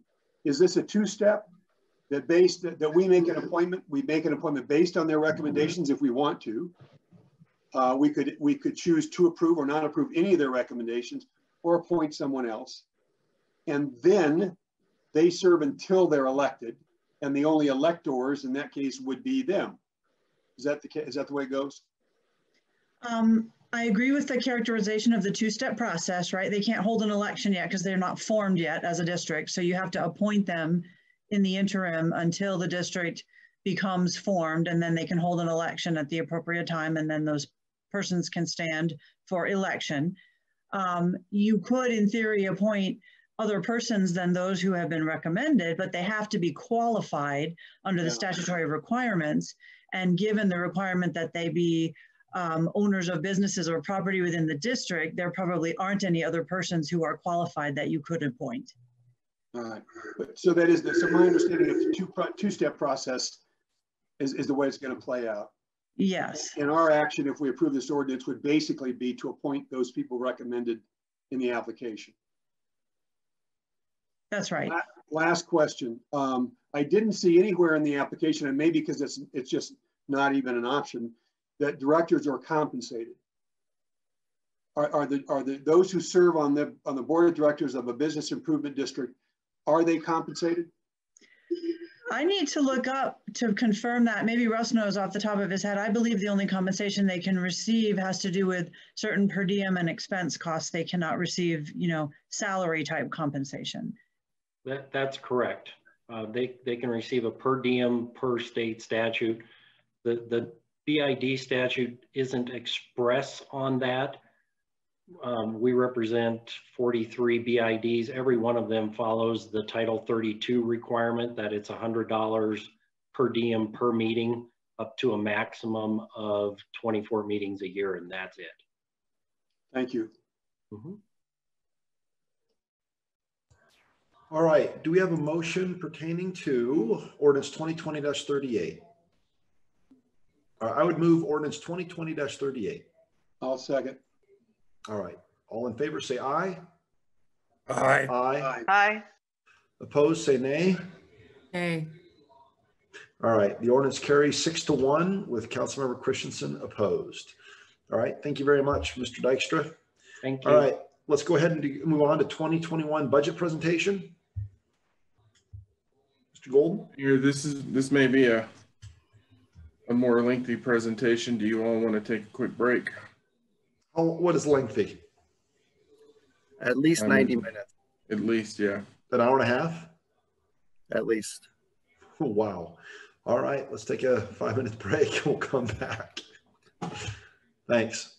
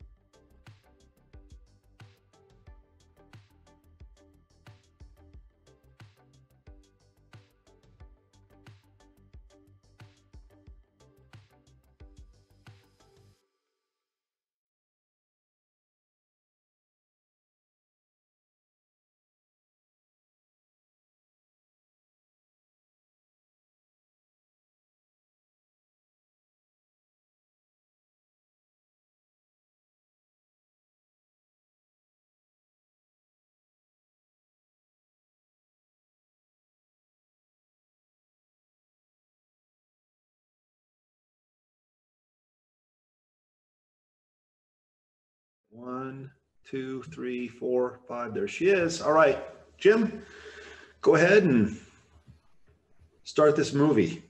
All right, Mayor Bagley, members of council, Jim Golden, Chief Financial Officer. So this is the first of our 2021 budget presentations this evening. We're going to start off with a budget tutorial. Teresa Malloy was going to make that presentation. Unfortunately, she wasn't able to be with us this evening, so we're going to defer that to next week. But we'll start then with the compensation plan, and Joanne Zias, the Chief Human Resources Officer, is going to make that presentation. If Steffi can get us that first PowerPoint on the compensation plan, that would be great. Jim, that's going to be me on Okay, the first Susan, sorry. That's okay.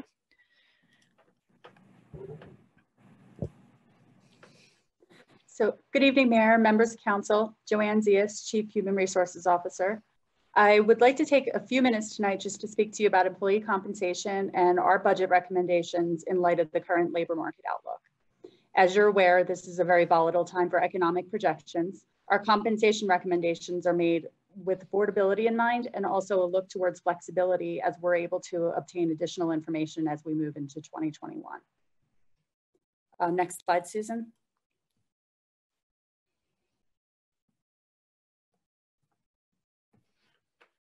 So the first thing that I'd like to take a look at is just in terms of the market itself, where we're at with turnover. I apologize, where we're at with unemployment data. And so the data that we have right now is from August 21st. It is the Bureau of Labor Statistics. It does not match because the Bureau of Labor Statistics will report Colorado as a state before it will report the counties. So the data that you're looking at there for Colorado is July data. The data that you're looking at there for June is the counties because they do lag behind. Because of them lagging behind and because of the volatility we have right now, those numbers look higher in the counties. I do suspect that when we get those numbers in for July, that those will start to even out for the counties. The reason that those counties are specified is because that is what the Bureau of Labor Statistics calculates. I cannot, unfortunately, get one specifically for Longmont. I also cannot get one that incorporates Weld County. So we're dealing with the data that they're able to provide to us. Next slide. As you'll probably be hearing throughout all of these budget presentations, compensation is no different in this environment. It is an uncertain environment.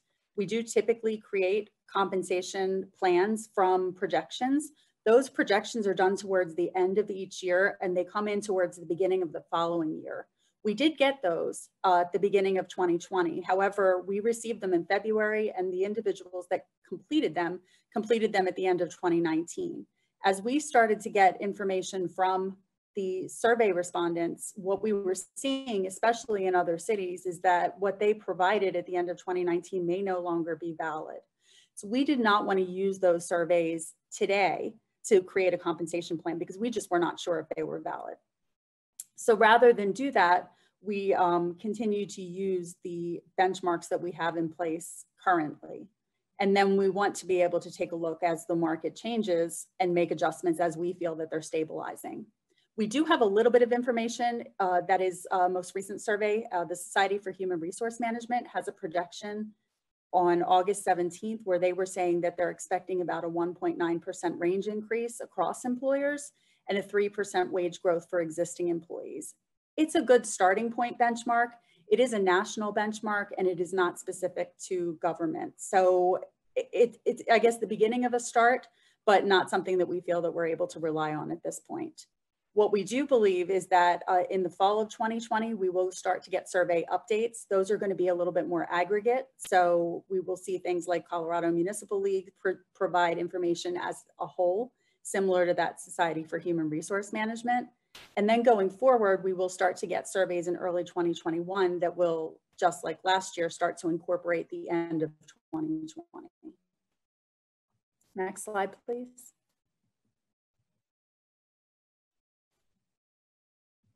Turnover, I wanted to give a little bit of information. Even though the market has a pretty high unemployment rate, we do have a relatively low turnover rate within the city. it is still something we want to monitor and we want to make sure that we're caring for. We are remaining steady with turnover. We're seeing a pretty consistent number from what I've seen in prior years as well. So we're running at 8.74%. And when we're looking at the beginning half of 2020, that's running at 5.8%. So year to date. We do also want to monitor retirements. We have about a 20 per year. Again, those are remaining on track. We have a large percentage of employees that are currently or soon eligible for retirement. So even though they're not a large percentage of our turnover still, we do expect that we're going to have additional employees that we need to make sure that we're monitoring and that we're tracking for plans. And the next slide will go into a little bit of detail on that if we pull that up. So this is our projection for retirement eligibility. It's a little bit small, but what it's showing is that we have, over the next 2 years, we will have about 264 of our employees, or about a quarter of our employees, who are eligible to retire. So there is a little bit of a high unemployment rate at this point. That may or may not stabilize a little bit more. We still have a pretty significant need to make sure that we're being competitive, that we're retaining individuals as long as they're willing to work for us, and also that we're able to be competitive when we need to fill those positions. Next slide, please.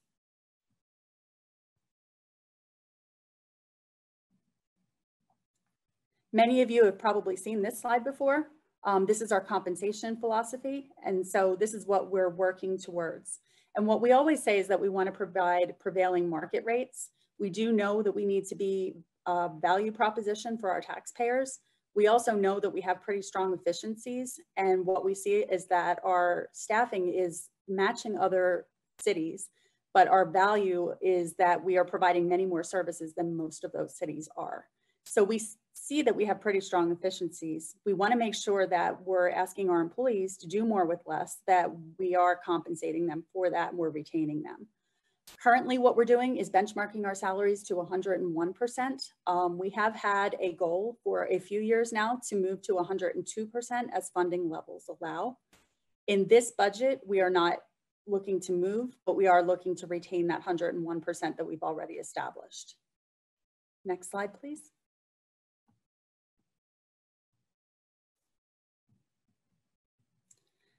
So essentially for 2021 to start, we are not making any market adjustment for employees. We're just looking to keep those salary ranges where they are.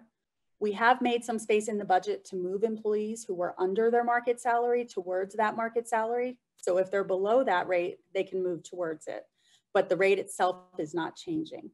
We also have looked to budget for our exceptional pay process. And so that process, employees are nominated for that.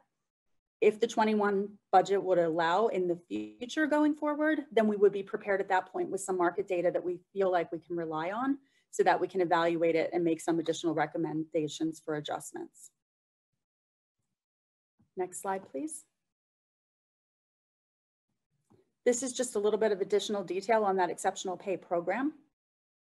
Essentially what that program is set up for is to reward employees who are going above and beyond their regular performance. So it's not just doing your job, it's doing something that's making a significant contribution to the organization. We have that budgeted at 2% of salary. And what happens with that program is that nominations are evaluated by the department director. They're nominated, they go through a review process with Harold and myself. Next slide, please. Joanne, I popped out of that. Hang on just a second. Sure.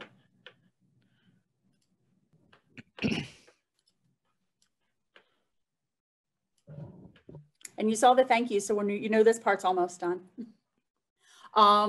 Just a little bit of notes in terms of the future compensation direction. What we're hoping is that as we have the ability, that we will go ahead and start to move towards that pay target. I don't know that that's going to happen in the near future, but we do want to keep that on there as a goal. It's been something that has been a goal.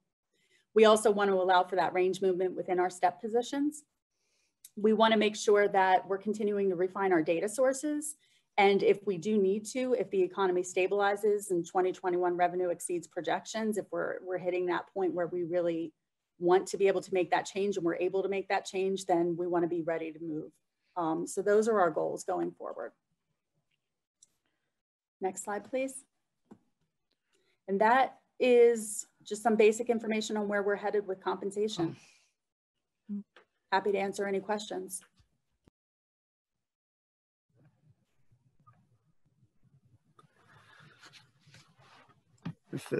All right, let's move on. I don't see any questions. All right, we're going to move on to pensions and health benefits. Susan, if you could put up that PowerPoint, appreciate that. We did include info in the budget message on these topics. So these brief presentations are really meant to complement or supplement the info that was in the budget message. So the next slide, please.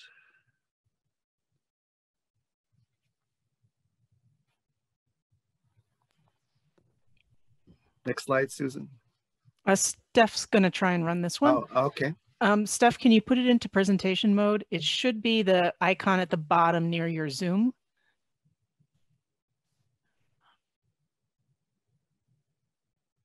Do you see that?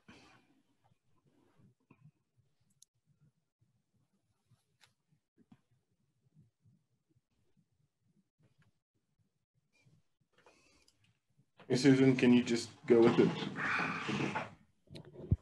I'm on it.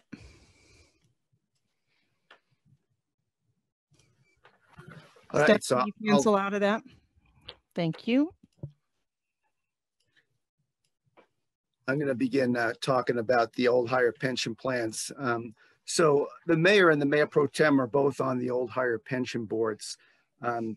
Those are defined benefit plans, and they have an annual actuarial review performed on them each year.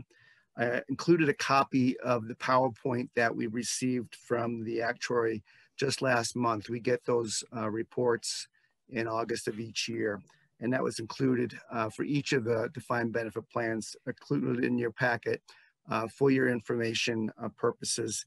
The actuary reports themselves are also available off the finance webpage.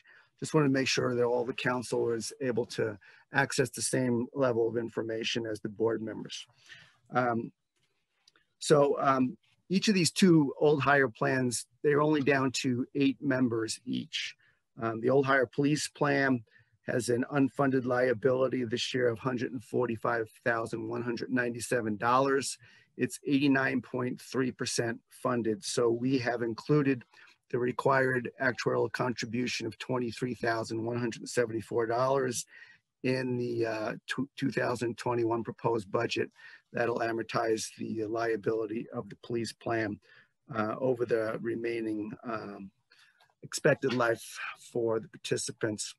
The old hire fire plan actually has a surplus. It has a negative unfunded liability of over $400,000. So it's 116% funded. So there is no contribution requirement for that plan. Next slide, please. I'm going to talk about the general employees retirement plan. And it's also a defined benefit plan. The GERP plan has had a history traditionally of being fully funded until 2008. The benefit increases are not able to be built into this plan under Tabor unless the plan were to reach fully funded status, which again, it had been all the way through 2008. And then when we had the economic downturn, this plan did take quite a drop in its funding level. And we've been working on trying to get it back to a fully funded status. So we've been trying to be more aggressive about that in recent years. Next slide, please. First of all, in 2011, in response to that downturn and trying to get back to fully funded status, we did make changes to the plan and to the benefits in the plan. We created a new tier of employee participants. So anyone that was hired prior to 2011 is considered a tier 1 employee. 2012 afterwards are tier 2 employees, and their early retirement benefits are different from what they are for the employees that were hired prior to 2012. That was, again, an attempt to try to reduce costs. At the same time, what we did is we have a lower contribution level for tier 2 employees since they're not getting the same level of benefit. In 2016, the GURP board made a change to our funding policy to amortize the liability over a closed 30-year period. So it was previously over an open period, which continued to revolve. So under a closed period, we have a target. We move towards that target to reach fully funded over that 30 years.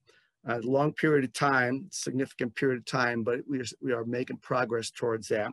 Next slide, please. So the period will be 26 years from January 1st, 2019. So another 25 years or so to go before it would reach that status under the current required contribution scenarios. Gains and losses are smoothed on an actuarial basis. So what the actuary does is when there's gains or losses from our investments, they figure them out so that the impact is smoothed over 5 years, so that we don't have a volatile contribution requirement. So in 2019, our performance was strong. Investment was strong. We had over a 19% actuarial return on our investments. So in 2020, our report gave us reported an unfunded liability for the GURP of $22.6 million, and making it 87.9% funded. So we lost a little bit of ground because we had a unfunded liability the year before of $20.1 million and 88.6% funding. Next slide. So in the budget message, we've laid out all the detail on the history of the contributions to this plan and how it's grown over time. We are recommending that in this budget that the contribution, well, actually the actuarial recommendation here is that the contribution requirement is going from 13.9% to 14.2% of compensation. So in this next, the next bullet here is incorrect. It's proposed 2021 budget is including an increase in the city's contribution requirement. It's going from 8% to 8.4%. Explain the tier 1 and tier 2 employees. Currently, a tier 1 employee has a 6% contribution requirement.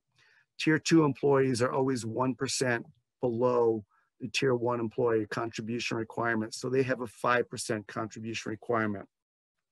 We really wasn't putting a focus on this actual blended percentage in the past. And this year we are looking at that closer. So that it's a 5.4% blend on this contribution requirement for employees. Currently, it's about what it generates when you mix in tier 1 to tier 2 employees. Next slide, please. So the contributions for 2021 are proposed as 8.4% city, and adding that to the 5.4% employee, it's below the total required contribution of 14.2%. And normally we would recommend an increase in employee contributions. Because of the fact that there's no increase in the pay plan this year, we shied away from doing that in this year's budget to defer that till hopefully next year. In the meantime, what we are recommending, since you have to understand these actuary studies, we get them in August. It's telling us what we should be contributing throughout 2020. So it's really coming in arrears and a little bit too late for us to react from a budgetary level. So we have had to make adjustments on the fly. Last year, when I talked to the council at this point in time about the GURP plan, I made a recommendation that we make up for the shortfall in contribution below the requirement by transferring $400,000 from the health benefit fund. It's a practice that we did after the downturn in 2008 when we had a very large increase to our contribution requirement. So we recommended it again last year, along with we had increased employee contributions from 5.8% to 6% for 2020. So after I made those recommendations to y'all, and I think the council accepted those at that time, got busy and did everything else, and I never brought them back to you for action. So what you will see in the coming weeks is that we will still need to make that 400,000 contribution that we intended to make last year. And we're recommending right here that we make another 400,000 contribution for 2020 for the deficit that we are currently experiencing in our contributions being below the actuarial estimate. And then for 2021, it would be another $200,000 to close that gap again. So all of that would be coming from the health benefit fund, which I'll be talking about in starting in a couple of seconds here. So that's pretty much would get us back on track to being able to meet those actuarial contribution requirements in the long run. So hopefully with pay increases next year, that and plus also hopefully better returns on our investments, we'll be able to narrow those gaps as we move forward. Next slide, please. So now the health benefit funds. The council communication does have some information on it that is explaining how we budget for employee benefits each year for the health benefit fund. The health benefit fund is a pooled fund. It's an internal service fund where we take contributions from throughout the organization, from the operating funds.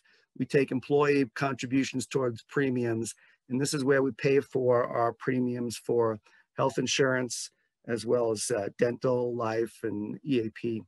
So in addition to that, these are smaller amounts compared to those, but we also include these additional benefits that are shown here on this slide: wellness costs, police and fire physicals. And then, as I just was referring to, this is the 2021 budget recommendations. So this has $200,000 for the GURP actuarial liability. And then the health benefit fund balance is projected to end 2020 at a balance of over $9.38 million.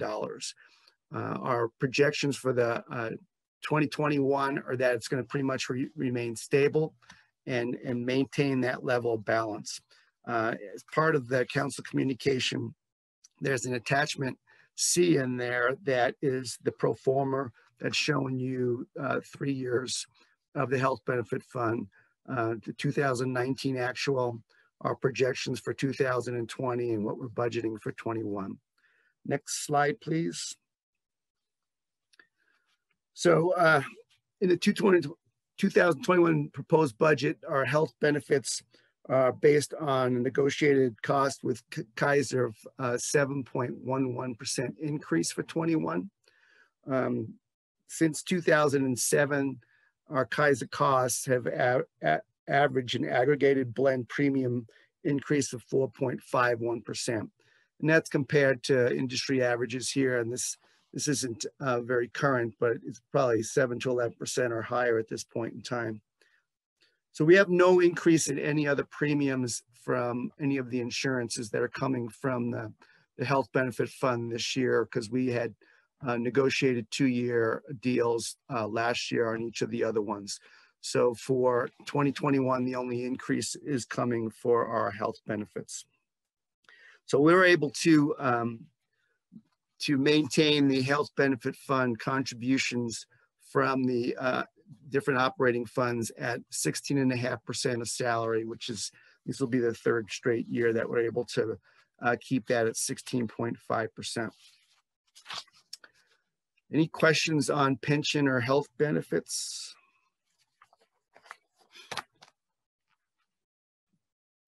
Dr. Waters? Thanks, Jim. Just to clarify, the individual contributions to the retirement program, I think it's the retirement program. Did I understand in the presentation, the individual contribution, and maybe I need to sort this, maybe this is the health fund, from 5.8% to 6%. We'll go back to that slide. Susan, maybe if you can go back while you are, that's correct. The contributions went from 5.8% to 6% for 2020. For the retirement program. For the GERT plan, that's correct. That's retirement program. So if I think about the earlier presentation about compensation, we're going to maintain, the proposal is to maintain salary ranges in 2021 where they are in 2020. People who are still moving through their salary ranges would get whatever that step increase is. People at the top of their ranges would be frozen. Is that fair? Most individuals in the open range who are at market or above probably would be frozen where they're at. Those that are below market would be have an opportunity to move upwards as high as 5%. Step employees, actually, police and fire are not in the GERT plan, and we only have a few step employees in the GERT plan in the electric department. So, so my question specifically, I'm sorry, Harold, were you going to weigh in? Well, yeah, so I want to kind of be clear on that one. So in terms of step plans, we have police, fire, and then the LPC line positions. They're in steps, and then the majority of our other staff are in the open range positions. And so if they're behind the 2020 market, correct, Jim? Or is it the 2019 market? I'm gonna make sure I say it'd be it right. 2020 market. If they're behind the 2020 market, they can move up as much as 5%, but if you're at market, you're frozen. Yeah. So if for those employees who are at market, and I don't know what percentage that represents, for all intents and purposes, is it fair to say that their salary would be reduced by 0.2% because of the additional contribution to the retirement plan? No, actually, so the 5.8 to 6% took place at the beginning of 2020. We did institute it for our employees. That was in this year. Right. I just need to bring it back to the council to make that amendment in the plan, but we did institute it. So it is at 6%. So it's exactly why we're not increasing it beyond 6% this year, is for the reason that you're bringing up. All right. Because this is the question I should have asked last year as we were going through this, because it does have this differential effect, right, for folks who are at the top. But right. but I'm a year late with my question. But I get this. I appreciate the sensitivity to it, and I appreciate the explanation, because you knew where I was going. So okay. Thanks. You bet. Can I before we leave this, can I ask one more thing? You bet. Sure. And I should have asked it when Joanne did her presentation, and I was slow on the draw with my hand up. You know, the table, this is less about what we just heard from Jim than what we should be anticipating in terms of turnover just through retirements. Without getting into individual information that we shouldn't have access to, is there some way for us to get an idea beyond that table, Joanne, that you laid out? What we should be anticipating, at least at the senior level, in terms of projected or anticipated retirement dates? So I think it's a little bit of a challenge to answer, only because sometimes you could, you know, look at an individual and they could be totally ready from an age perspective and they decide to stay longer. It tends to be a pretty individual decision. Having said that, though, I know a number of our senior leaders are pretty open with their supervisors. So I have seen a decent amount of time for planning in most cases. I haven't seen anybody from the senior leadership, you know, just leave quickly. Well, I have no doubt, because I've heard from you enough, I have no doubt that you and Harold and our senior staff have pretty good succession plans in place. It's a constant conversation, I'm sure. But it would be, whatever level of detail you could share, so that we have some idea of what this or some future council should be anticipating, would be helpful. Just because there's so many decisions we make that potentially influence the decisions they make, right? Yeah. And I just would be mindful of what I might be doing on a Tuesday night that contributes to an accelerated decision by one of our senior staff members. So Anyway. Yeah, if I can jump in and answer that question. So specifically as it relates to the senior staff in the group that I meet with, succession planning has been a significant topic of conversation amongst all of us. There are a significant number that are eligible within the next year or two. And so that has been a significant focus of mine. And you've seen some of this. So, you know, you all have seen Tom Roniotis, who is eligible, Mike Butler, who is eligible. That is something that we have to work on and we have to be cognizant of, because and it's not just at that senior staff level. It is also the level below them, where we have a lot of folks that have been here, you know, for a significant period of time. And as you've heard me talk about this is an issue coming at us, and we're working to really work with staff on that succession planning. That's part of the structure that you're seeing us build as we're bringing things together so we can have multiple people digging into it. Part of where you're seeing me move to place some attention so that I can understand succession plans. So it is going to be an issue for us in the next few years. To kind of tell you what's also happening within our industry in general, I think the things that we're concerned about is that ongoing backfill, because we are hearing that there's fewer and fewer people who want to get into this line of work. So there's really two things coming at us right now. And I know that, you know, just my alumni association, you know, in recruiting people to get an MPA or these types of things, they're reaching out to us based on what we're seeing. So multiple issues in play for us right now. Succession planning, recruitment or retention, also then looking at recruitment and how you build that pipeline as well. So you're telling me that people aren't just lining up in droves to go to work for cities and work for councils and all the public scrutiny and pressure you all live with every day? Gee, what a surprise, huh? Thanks. All right, Jim, keep going, please. All right, we're going to move into the CIP presentation now. Susan, if you could put up that PowerPoint, I'll start to make some comments to introduce it. So the CIP, it's a planning document that shows all the infrastructure needs of the city over the next 5 years. It's a collection of capital projects, basically. They're either new or replacements of or improvements to infrastructure that has a minimum life expectancy of 5 years and a minimum cost of at least $10,000. Next slide. So our 21 to 25 proposed CIP is a total of almost $244 million over 5 years. Only the first year, 2021, will actually be appropriated, although the council does act to adopt the whole CIP. The other 4 years represent plans, but the projects are considered to be funded. This slide shows the breakdown of the $244 million by category. So next slide, please. This here is showing the amount of the funded CIP projects by year.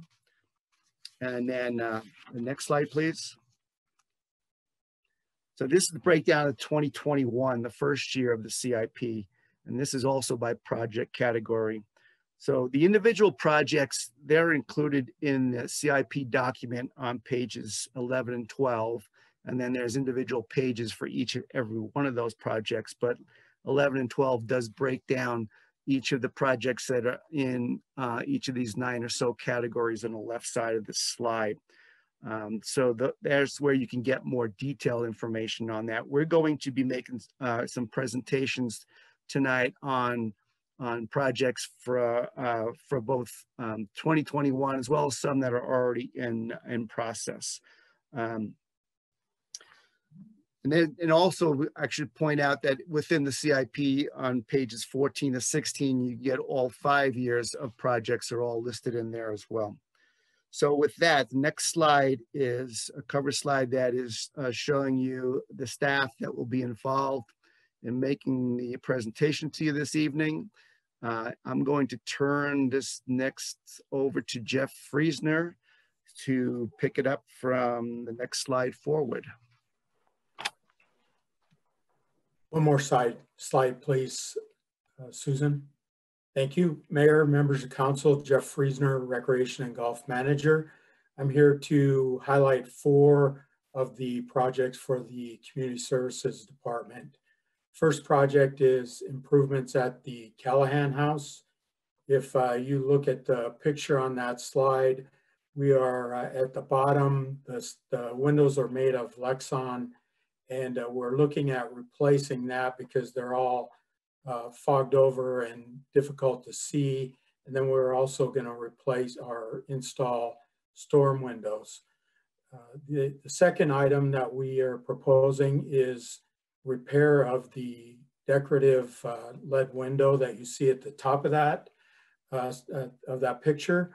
Our issue is that over time that shifting of the building is starting to push that window out, and we want to make sure that that could be protected as a part of the historic house. The third item would be repair to the driveway that has cracking and is breaking up and is becoming a safety issue. Next slide. Next project is the Firehouse Arts Center facility improvements. As you're aware, this is a city-owned facility on 4th that the Firehouse Arts Center uses. It's been a while since any work has really been done on that facility. We are proposing 2 years of repairs, with the first year being painting of windows or replacement of windows, and also some work on the gutters that is causing some interior damage, and then replacement of the basement stairs and handrail, a total of $60,600. Next slide. The next project is the museum entry concrete replacement.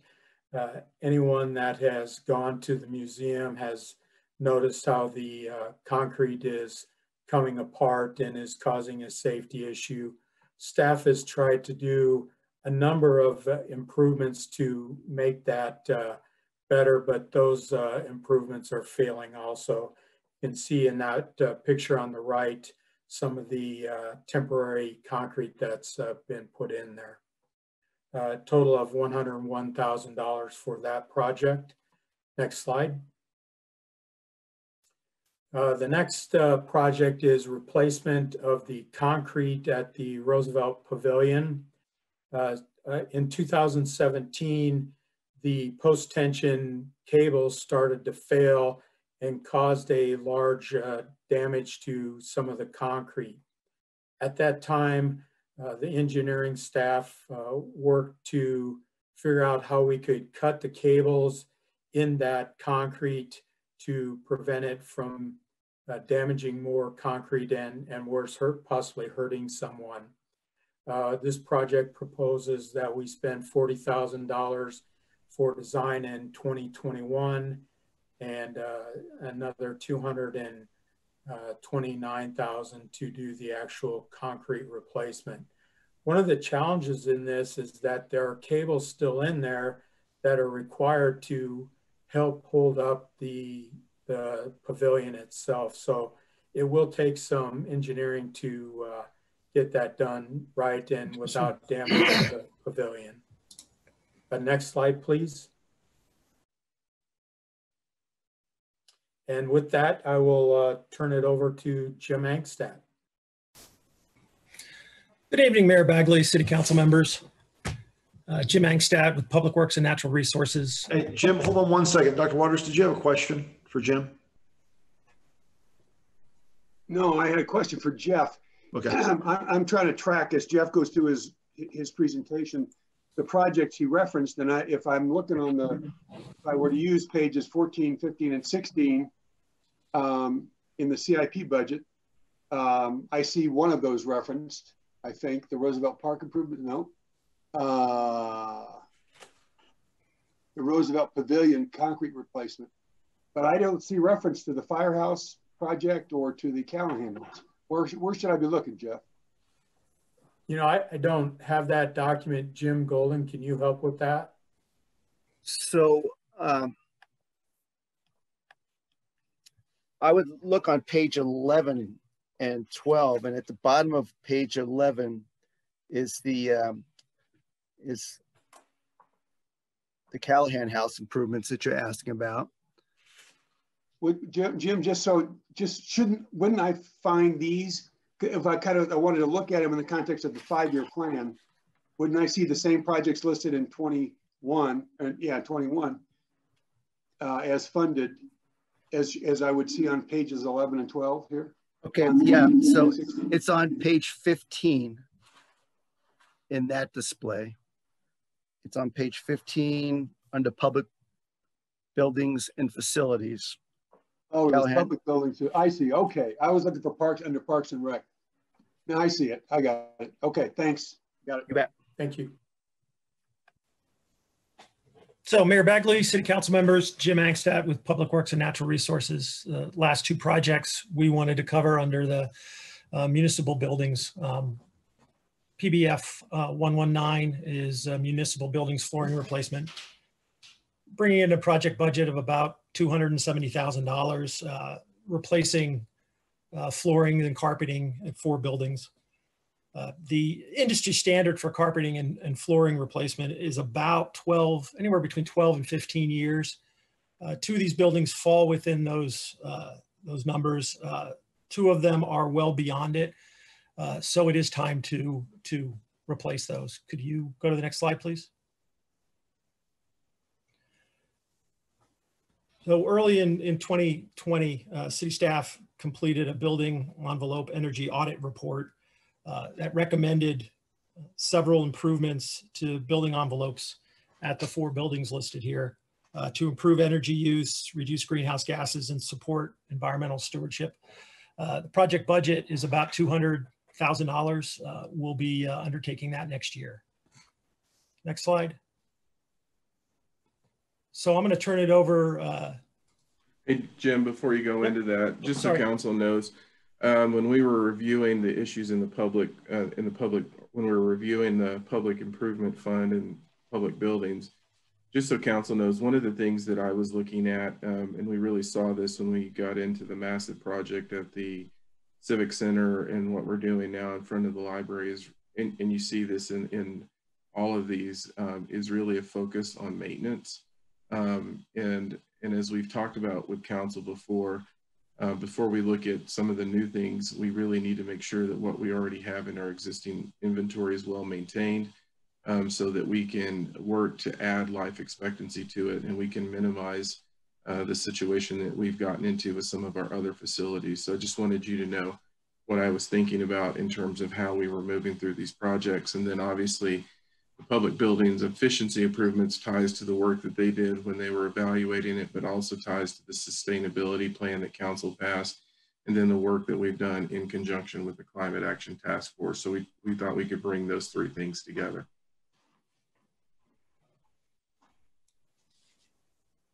I see another question. Dr. Waters? Yeah, sorry, I don't mean to bog it down. This is maybe for Jim, maybe for Harold. As I'm looking at, again, I'm on page 15, as I'm looking at that list of 2021 and then to 25. And I see that in 2020, the Civic Center rehab, the library, facilities condition assessments, and that combination of probably $13, maybe $12 million. That's highlighted that way because that came from the bond question that was approved. Correct.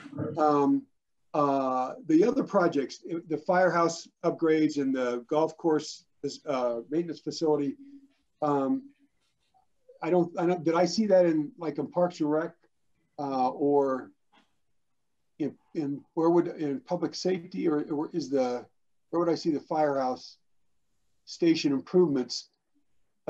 We are creating a new one. We're rehabbing one. Where are those showing up in terms of the bond funding for those projects? Looking. Should for like the sprinkling, the watering systems and the maintenance facility that was all part of that project, part of that bond. That'll be presented later in the presentation. No, but the question is, where are they on page 15? Let me check that out, Councilman Waters, and I'll answer the question. Yeah, or whatever page. Let's move on in the meantime, and I'll find that. So with that, we'll, the next part of our presentation involves Longmont Power and Communications. So I'm going to turn it over to David Hornbacher, who's going to tell us how he's going to keep the lights on. Thank you, Jim. And tonight's a little bit more challenging than some nights with that wet, heavy snow and the trees still leafed out. Good evening, Mayor Bagley and members of City Council. I'm Dave Hornbacher, the Executive Director for Longmont Power and Communications.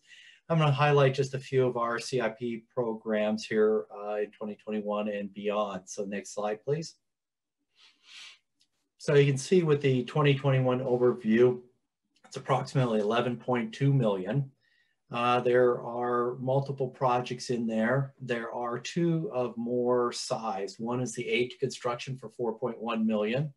And as council may recall, they've seen that annually, and what that is the money that is attributed to the extension and modification of the electric system to serve the development within the community, and likewise we recover that money for those services. Also the advanced metering infrastructure at 6 million for 2021, and I'll cover that in greater detail in a future slide. Next slide, please. So one of the activities is the electric system the electric substation upgrades, and 200,000 for this year and 415 over the next coming years. It's basically has some additional technology on the system, some landscaping, and I'm very happy to say, if you look at that bottom right photo, that is an aerial shot of our county line substation, and you'll notice two buildings, and to the right of one building, there's a dark object there. That's transformer number 1. And immediately south of that, right now, we're finishing up transformer number 2. That will be online within this fall. So within the next 30 to 60 days, we'll actually have additional capacity at that substation. So we do need to finish up the landscaping and gate. Next photo, please, or next. Thank you. I grouped these together because realistically, these are a trio of projects that work together, and they're very integral to part of our goal, this decade's goal of 100% renewable energy. So it's the reliability, the modernization of the grid, it's rehab and improvements, and it's distributed energy resources. And distributed energy resources is a new capital line item, and that's covering a variety of specific subject topics, but that includes distributed generation, distributed energy storage, energy efficiency, demand response, and beneficial electrification. Those are sort of key components of distributed energy resources. You'll see it in slang as DERS, and I'll go into that in a little bit more, but it's one of the keys to getting to our goal at the end of this decade. Next slide, please. And so advanced metering. So this is a multi-year project. Council actually last year approved the rate changes to support this project. And so this project is one that we're looking to fund directly from the utility. We are not going out and seeking bonding or other resources for it. You can see that there's 7.5 million in 2021. 5 years total is 13.5. And I think some of the updates on the AMI project is we are in the process of hiring an AMI project manager to lead this transition in our metering, as well as then the ramp out to that for use with our customers. We've also been reviewing other utility contracts specific to AMI projects that have been done in the last year or two to make sure that we're well informed and we know our pricing. We've also worked on extensive functionality, and what I would anticipate is that the selection of the system will be done in 2020, And then installations will occur in 2021 and 2022 based on the final vendor and the ability to integrate that into our community. And probably more specifically, when we talked about AMI, we noted that our current technology is basically one read of a meter a month by a person walking by it, and that does not really support the needs of the future. And back when I mentioned the trio of projects, it's between those trio of projects and AMI, they're sort of the basis of building essentially the utility of the future today. And it's one of the, AMI is one of those enabling technologies to help us get there. And more specifically, it creates this connection between energy use and energy generation. And that cannot occur with the current system.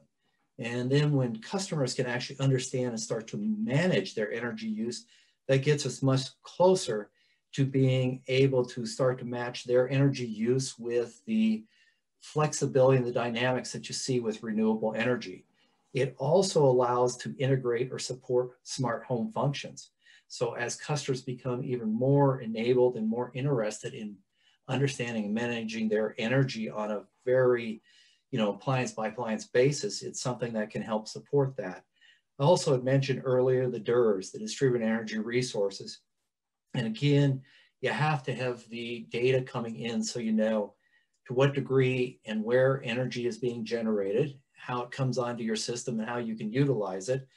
Likewise, as we move into storage, distributed energy storage, again, how can you leverage that to fill the valleys where other resources are not available? Again, it supports energy efficiency, demand response, and beneficial electrification. And we have heard at the last several council meetings, public invited to heard, that there is an expressed concern with the radio frequency from AMI meters. I think the key is be assured that we take their concerns seriously. We listen, and while we're not the medical experts on this, we do refer and rely on the expertise of other agencies that we trust, such as the CDC, the FCC, and as well as the Colorado Department of Public Health to help guide and inform us as we move forward with this project. Next slide, please. Another one that we have in there is electric vehicle charging stations. We have several charging stations available out there to the public. We recently completed one at the library. We have another one out at the museum and serving sort of the museum and the facilities out there, and then also another one at the service center. We want to push further into electrical vehicle charging, both for city vehicles as well as community vehicles. And that's what this funding is for, is to provide more of those stations in the public eye and to really get good at this as we start to see more and more electrical vehicles become a substantial mode of transportation. Next slide, please. And so with that, I would turn it over to Valerie Dodd. Are there any questions on the electric piece from council? Dr. Waters. Yeah, Harold, this is no surprise to you. And I've expressed myself to the council on this. David, I appreciate your reference to what we've heard from the public. I think there are two issues for me that we've heard. One are the health issues, and the other is which approach, wired or wireless, is more future oriented and has greater potential down the road. I don't know enough about either of those topics to have formed a meaningful conclusion or set of observations or decisions. But if we're and I think we should continue with our smart metering system, no question about that. It's critical to achieving our 100% renewable energy by 2030 goal. But I, for one, before I vote on a $13 million commitment, would like more information comparing the wireless and the wired systems in terms of efficiency and functionality and costs before we even talk about health issues. as we go forward with this approach. Not to question moving forward with AMI or smart metering, but being clearer, or at least for me, and maybe I just need a one-on-one tutorial that helps me understand the differences, cost, benefits, pluses and minuses on a wired versus a wireless approach. So certainly, Councilmember Waters, I could work and schedule some time with you to go over that information and hopefully address your questions before you vote on this. All right. Is there a reason why we wouldn't want to invite in? We've heard several references to somebody who is the author of this Emma paper, Dr. Sheckley. Is there a reason why we wouldn't want to bring his voice and expertise into this conversation? So I think it's important to get down to the basics of these systems and what they do or they don't do. Back to your question. And so with that, I think there are certainly a variety of experts out there that are in tune and can answer those questions. But where I would first start is ensure that we've got the right information and current literature towards you versus trying to start bringing in others who have their well-honed perspectives on these. So, you know, I've read the report.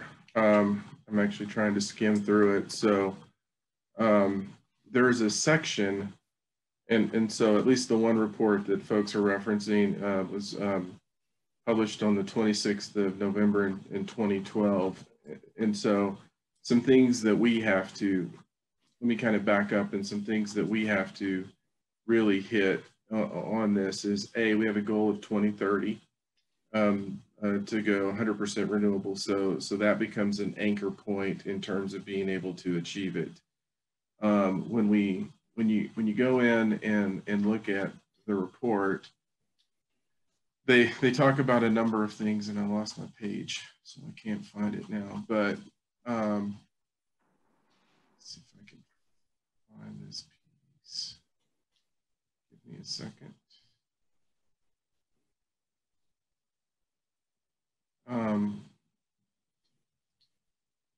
There we go. So it's been some time on the health evidence, and in there, I think they recognize that there's been different studies and different components, or different studies, and all coming to different conclusions. And one of the points was, why would you invest in this if there is the chance for health issues? I think some other pieces, and he says, first of all, smart meters have failed to deliver smart grid benefits for fundamentally technical reasons. Networks do not generally provide full two-way communications. Customer usage display was in most cases stale data. On the third-party website, on-site real-time display is not feasible using most meter backhaul networks, and smart meters and their networks cannot or ill-equipped to implement demand response load control strategies. I think what I can say is when we're talking about this, what we have to choose based on becoming 100% renewable is something that really can implement, and David, if I'm misspeaking, you jump in, but can implement demand response and load control strategies, because that really is a fundamental component of how you look at moving to that 100% renewable. We are looking at a network that is two-way communication, correct, David? Absolutely. And so when you start pulling all this together, and then in the early part of that article, they talk about the fact that the infrastructure on the system isn't built for this. And so you see the other investments that we're putting in place in terms of that infrastructure in our trunk, I call it the trunk system, but in our system coming into it, that has to integrate with the AMI. So I think what we'll need to do is really dig into this and bring some of those points. And then if you go to the last section, when he talks about the health components, he does reference, and then there's questions about who owns the data, how it's communicated. And And I think part of it is when you go to move into this world, you really want that two-way communication with the residents so they can help you manage your loads, especially as we've talked about, when you enter that world, you may have a glut of energy that you need to pull down on. And then when you look at this, so for example, California, in this article, they passed and they said, wireless smart meters, when installed properly maintained, result in smaller levels of radio frequency exposure. References the FCC standard. Scientific studies have not identified confirmed negative health effects, and not enough is currently known about potential non-thermal impacts. And so when you move through this, he recognizes that there is a difference. And the point is, in the face of this, the unavoidable question arises: why invest in something with known potential for harm that would impact people? That's the crux of the argument, taking in the different scientific studies. So what we can do is work and really bring those studies in a way similar to what we did in terms of the 5G, provide that to council. Well, I appreciate that. I mean, I want not to be a distraction or an annoyance, which I probably am already in this process. But on this particular topic, with the commitment we're making and the visibility of it and the expense of it, I'd like to make certain that you've helped me get as clear on this as you have done on the 5G issues with the telecommunications industry and where we stand with the FCC, et cetera. Okay. So if that's the intent, I'll appreciate that. Yep. Absolutely. All right, let's continue. Okay, I think it is my turn. So good evening, Mayor Bagley and members of council. Valerie Dodd, the Executive Director of NextLight. I have one slide and one slide only. So if someone will please jump to it, I'll skip through that. And then I'm hoping to come back in the next few weeks so that I can provide a more thorough and broad overview of the operations, because I think there have been some questions about what's going on with NextLight. So in terms of the 2021 capital budget, we have about $3.7 million planned to be spent. That does represent about a 29% year-over-year increase. The good news is that's mostly made up of about $800,000 worth of one-time expenses. In subsequent years, you won't see the capital budget nearly as high as it will be next year. If you look to the far right-hand side and you see that table, or excuse me, that pie chart, you'll see that really our capital expenses fall into three categories. One is fiber construction to make sure that we keep up with the new builds in the community. The second is around reliability and capacity to make sure that we continue to have a superior product in the marketplace. And then lastly, installations for customers, mostly residential and some commercial. So if you look back to the left side, the fiber construction, which I spoke about being the largest piece of the pie, we have about $1.4 million planned there. And that is really to enable about 2,900 new premises, which are mostly greenfield MDU builds, or MDUs, multi-dwelling family units. We also have about 48 small properties that we have still not gotten to that we want to finish out, and that should complete our build of the brownfield or existing properties. Average cost for the build on those type of premises is about $484. Next, we get into those one-time reliability and capacity enhancement expenses that I referenced. We have about $600,000 in routers to enable 100 gig capacity for transport. The reason we need that is because this year we're growing our customer base by about 9%. Next year we will grow it by another 6%. And since the first quarter of this year, we are seeing about a 15% increase in data consumption. So we've got to make sure we accommodate a growing customer base as well as a growing data consumption. The next is we're spending about $225,000 for a new fiber hut. We're beginning a phase 7, which is over on County Line. That is to accommodate some growth that we have and some growth that we're expecting. So more to come about that, but we're certainly making sure that we're future-proofing that part of town.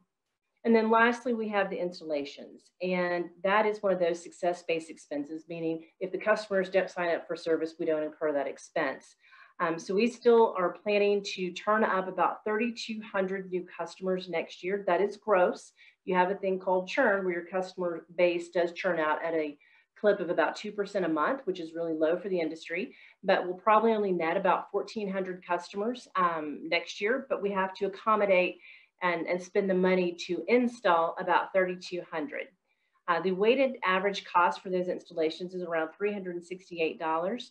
That will decline over time as we eventually hope to get a drop, an aerial or buried drop to every single household and premise. And so it'll be really easy to activate those customers going forward, and many customers can do self-installations themselves. And then lastly, we have the Boston Avenue Bridge project. Not a bunch of money, but just wanted to make sure you all knew that we were aligned with the other departments in terms of growth and builds. So I will pause and see if there are any questions.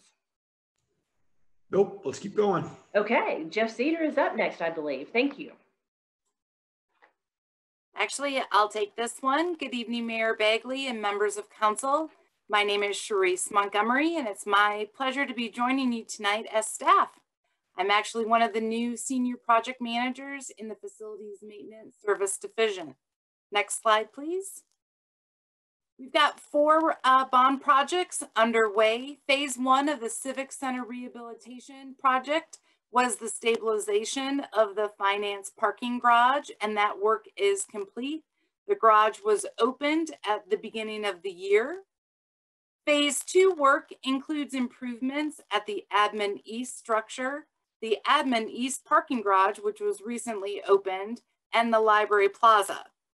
I would have anticipated the library work would have been complete prior to the first snowfall, but given today's weather, that definitely proved me wrong. We're still underway there. We do plan to continue renovations to include work at the library. Initial investigations have begun at the Safety and Justice Center, as well as the facility conditions assessment at the Longmont Rec Center. Next slide, please. Recreation actually has 5 bond projects. First, the U Creek Golf Course Maintenance Facility project has started.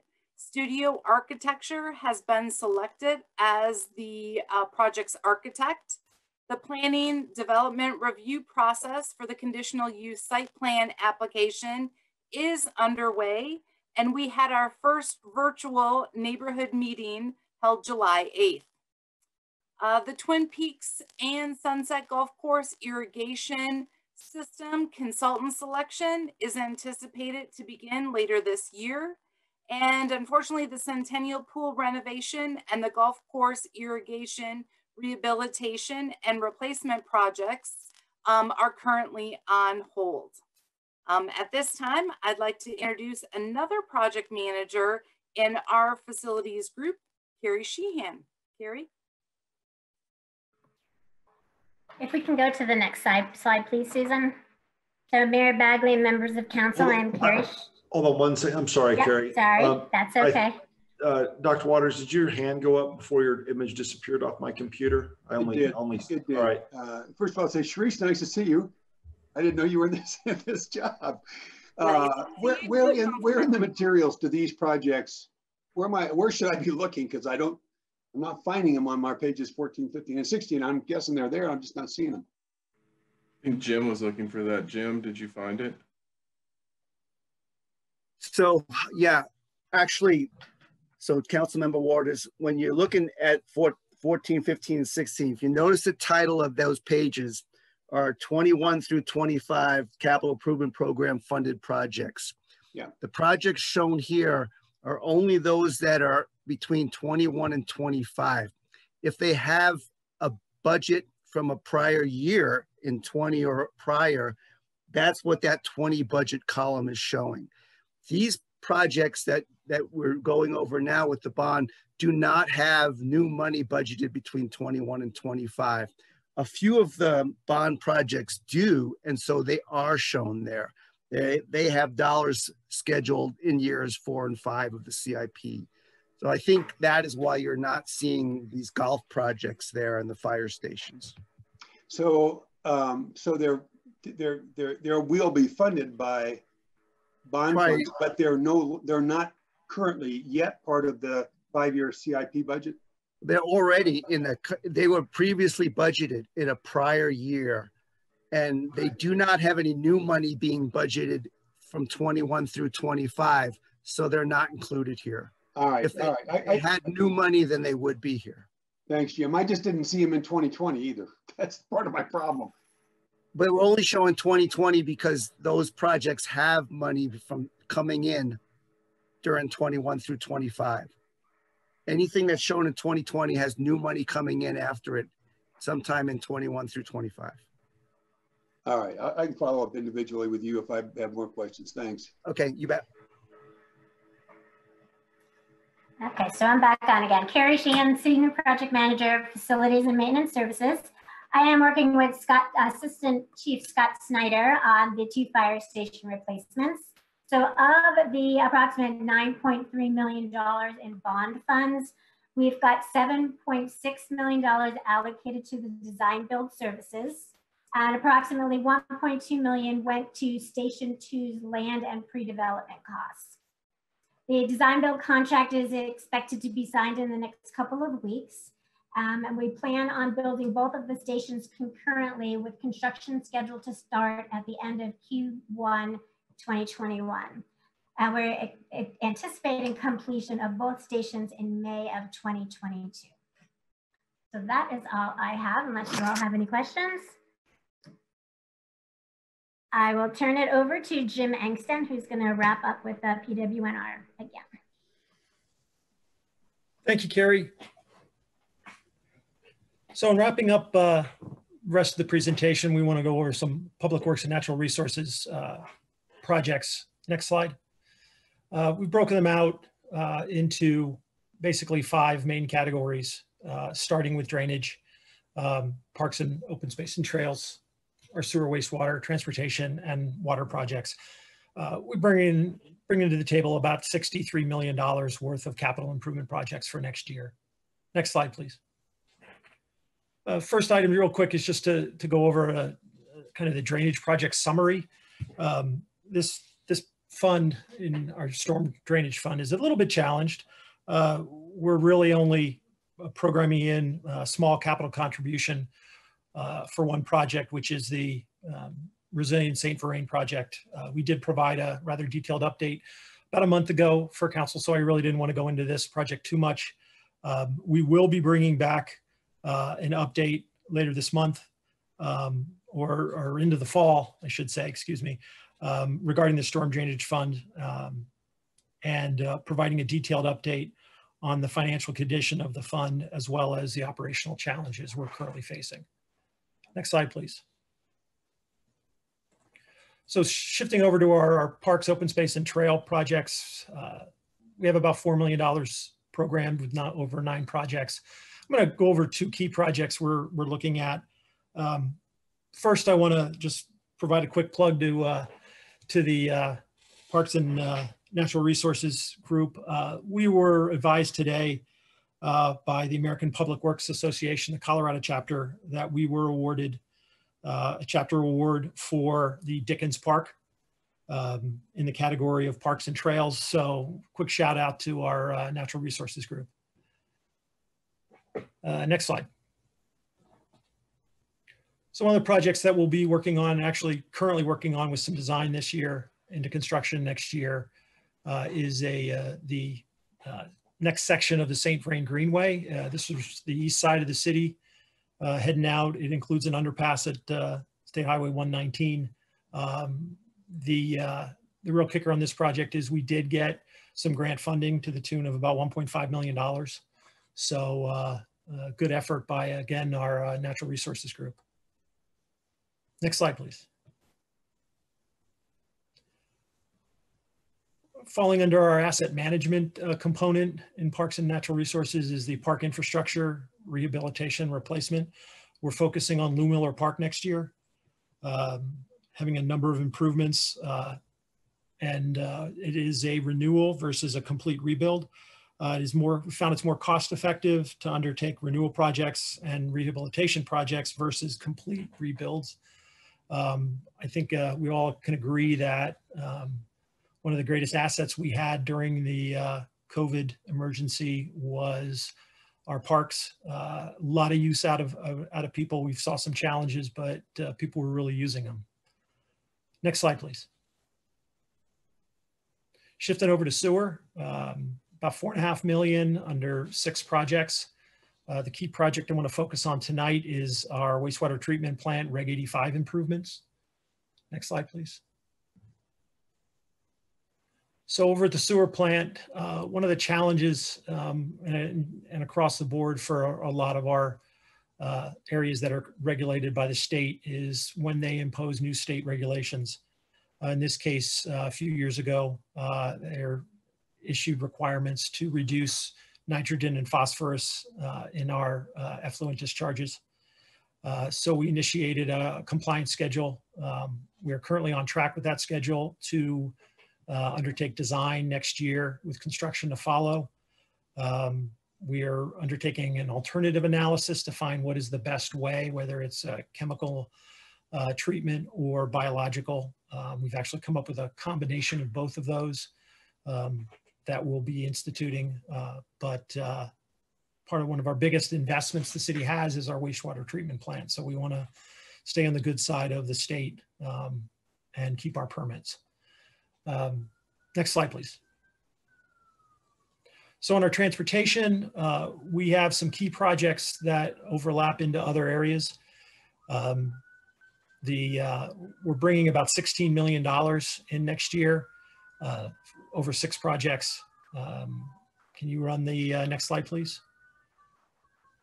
First one is our major asset management program, the street rehab program. Covers the entire city. We have a pretty strong program for knowing when and which roads we need to upgrade. The rehab could include asphalt overlays, crack seal, chip seal, some forms of preservation. Some roads we do have to do a complete roadway reconstruction. You see that over on 9th Avenue, west of Hover currently, where we were widening the road out slightly for bike lanes, but we did have to reconstruct it. There's too many failures on it. In conjunction with our street rehab, we also undertake concrete repair and replacements, part of our ADA transition plan to keep us in current with newer standards. Next slide, please. And I'm getting my pictures in. So you can see the bad paving that we replace. TRP 11, our transportation system management CIP, covers a multitude of areas. Our safety, multimodal, and some minor capacity. We usually see it at intersection improvements, includes school safety improvements. We also bring our new signals out of this, this project. Neighborhood traffic mitigation. I wanted to highlight this traffic signal improvements at various intersections. We were able to obtain a grant from CDOT, Colorado Department of Transportation, an HSIP grant. That is Highway Safety and Improvement Program grant that brought about $800,000 into the fund with only a 10% match. So the city only had to come up with about $89,000 for a $900,000 project. Next slide, please. Boston Avenue connection. This is tied in with our Quiet Zone project as we're trying to get a crossing over BNSF railroad tracks. This will also be one of the main routes for our BRT, 119 BRT connection. We are currently working on conceptual design and property acquisition, running into final design in 2021. Next slide, please. That brings us to railroad quiet zones. We have been working on design as per direction from City Council. We were anticipating going to construction by the end of this year. That has gotten pushed into next year in major part because we did receive an FRA grant, which covers half the cost of the $8 million project. That grant agreement is currently being finalized. Part of that agreement included undertaking some environmental work along the crossings to verify that there were no issues. We will be bringing that grant agreement forward to council in October But we are currently still working on finalizing design, coordinating with BNSF and the PUC on the project. Next slide. So one of the projects that's tied pretty closely with our Resilient St. Vrain project is the Boston Avenue Bridge over St. Vrain, TRP 118. We have been working on design with construction in 2021. This widens out extends the bridge out to carry the 100-year flows. So it will improve flood protection in the area, provide bike and ped improvements on the bridge. This is the financial match for the Army Corps of Engineers project, which is just upstream of this. So it is critical that we undertake this project so that we can get the next phase of the RSVP underway. Next slide, please. So in closing out, we want to go over some of the water projects, which is probably the biggest investment we have, $37 million next year, kind of over 10 projects. I want to cover 3 key projects. So within our water supply system or water system, there are 3 main components: supply, treatment, and distribution. And each of these projects covers one of those elements. Next slide, please. So under water supply, we are going to be working on our supply pipelines up around Lyons. We are proposing to construct a pump station that connects our North St. Vrain pipeline and our South St. Vrain pipeline to provide additional redundancy and efficiencies. Critical item in this is that this is the last of the FEMA money we received for some of our water projects. So we want to use those dollars up before they expire at the end of next year. The other project that we'll be continuing to work on is the South St. Vrain pipeline rehab. It was damaged during the flood. We've repaired parts of it, and now we're moving forward with the final areas to install some vaults, clean out the pipe, and line some of the pipe due to some of the damage that it received. Next slide. So Price Park tank replacement, original open water storage reservoirs in the black and white photo on the right. You can see kind of in the lower left corner of that photo shows the reservoirs. We are calling for replacement of the existing $7 million or 7 million gallon tank and pump station. We are currently working on design. Construction is slated for next year, and it's important to note that this is one of the funding for this project is supported via the bond election that is coming up this November. Next slide, please. And in closing out, wanted to real quick give you an overview of the Nelson Flanders water treatment plant expansion. That is also funding proposed through the bond election. Design, we're doing a design build on it. It's currently, design is underway. This expansion will replace the capacity from the Wade Gaddis plant that we've had some challenges with meeting requirements and regulations on, providing additional redundancy and resilience for the system. Rather large project. Construction is slated for late next year through 2023. And with that, I'll slide into the last slide and open it up for any questions. All right, Doctor, let's go with actually Councilmember Christian. If you'd raised your hand earlier, I apologize. The screen's popping up the people who are speaking. So Dr. Waters was talking a lot, so I apologize. Go ahead. Sorry, Tim. That's okay. I don't remember what it was about anyway at this point. Jim, when you first showed the picture of the Boston Bridge, there was a little illustration of a little girl crossing the street, the Boston Avenue Bridge, with a rubber red bridge that rolled out and then rolled back and you could slap it back out. I thought that was kind of an interesting idea. That's obviously not what you're doing. I did want to ask you if this, I'm part of the Boulder County Consortium, and the county is going to fund a bicycle lane all the way from I-25 into Longmont. I'm wondering if that's part of any of these projects, or if you know about that. It's a really wonderful idea, because it'll help our connectivity. People can take their bikes, various places, and then bike from I-25 back into town. I think it is not actually included in any of these projects. I think that's early in the planning stages. Okay. Right. But we will certainly be willing and partner with them for anything that's coming into town. Yeah, it'll be a nice connection with everything that you guys have planned. Thank you.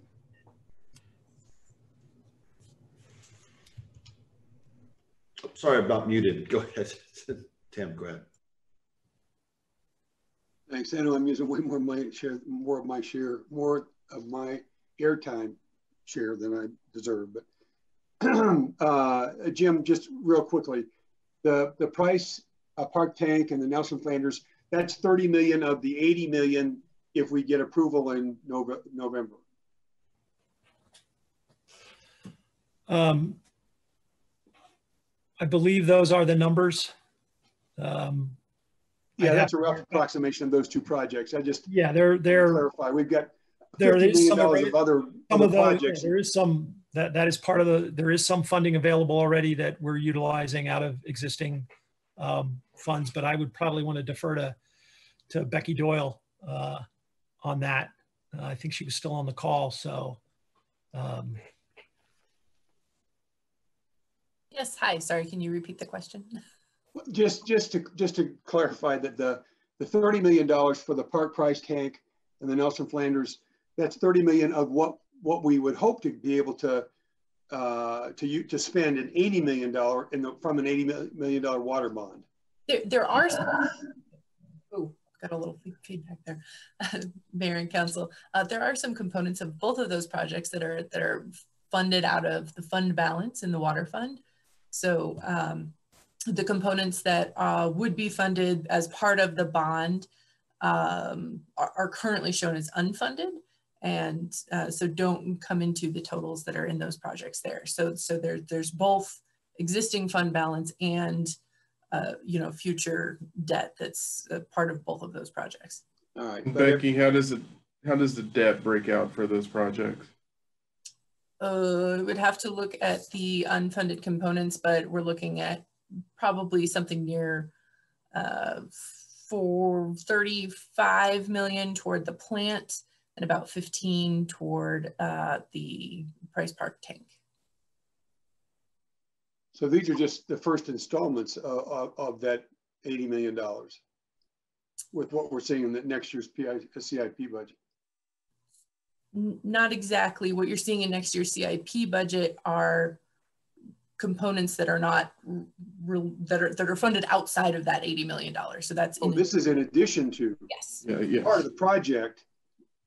We could get started next year and would finish it with the 80 million. Got it. Okay, that's helpful. Number one. Number two, Jim, the $2 million for quiet zones that are budgeted for 2021 with what we budgeted this year, does that get us to the $4 million match we need to be able to spend the federal grant? I think I have that also. So we're splitting out both the grant funding and the match funding over the next 2 years. So I believe it's sort of a 4 and 4 plan, but we've incorporated both the revenue from the grant and then also fund balance as our contribution. But doing 2 million next year gets us to the 4 million match. Don't we have to match the $4 million federal grant? In order to spend their 4 million, we have to match it with 4. I think what we've programmed in is, Mayor Bagley, Councilman Waters, we have a million this year. We programmed 2 million in 2021. I believe we have another million programmed in the future. So we spread it out over several years. There is $1 million this year, 2 million next year. I think $1 million beyond that to get us to the. That gets us going. We've done enough. Yes. To start. All right. Two unrelated the CIP budget as it exists right now. One, if we have intersections that meet warrants for traffic signals, and we don't see anything in this budget that sets money aside for intersections that meet warrants.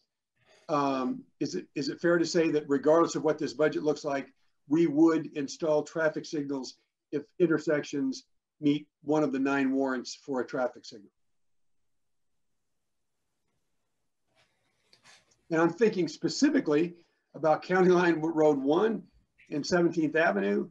As I learned today from Dale, indeed, we are in the process of widening County Line Road 1, which was on and then off, and is obviously back underway right now. If that intersection meets warrants in 2021, will we be budgeted to install a traffic signal in 2021?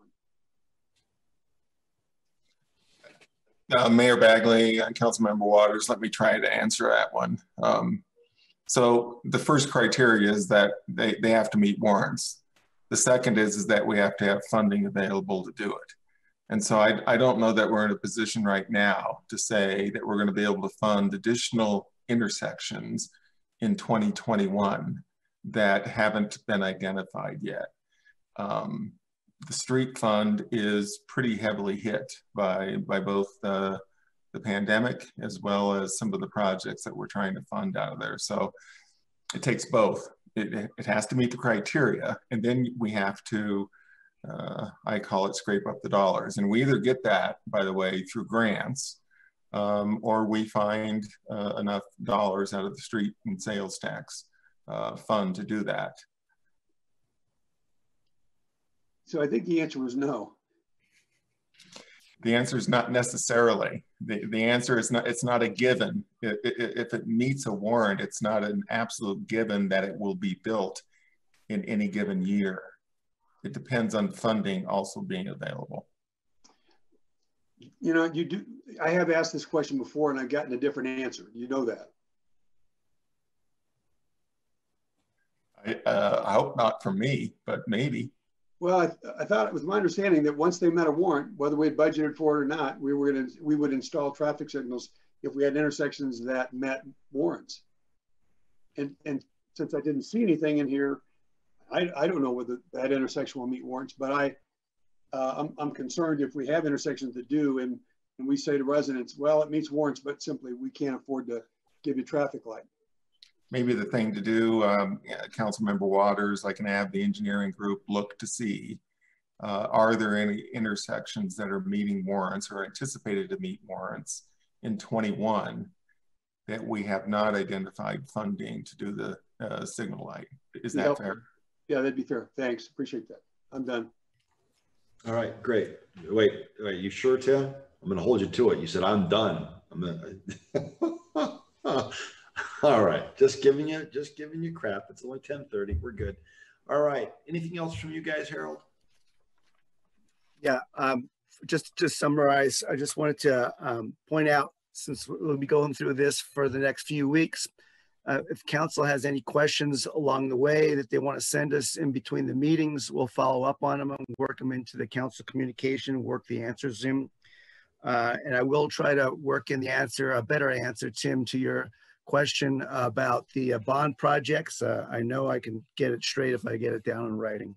And I'm also going to include a revised schedule for the council for the next few meetings as well, because we've already changed it quite a bit from what the original was with the budget message.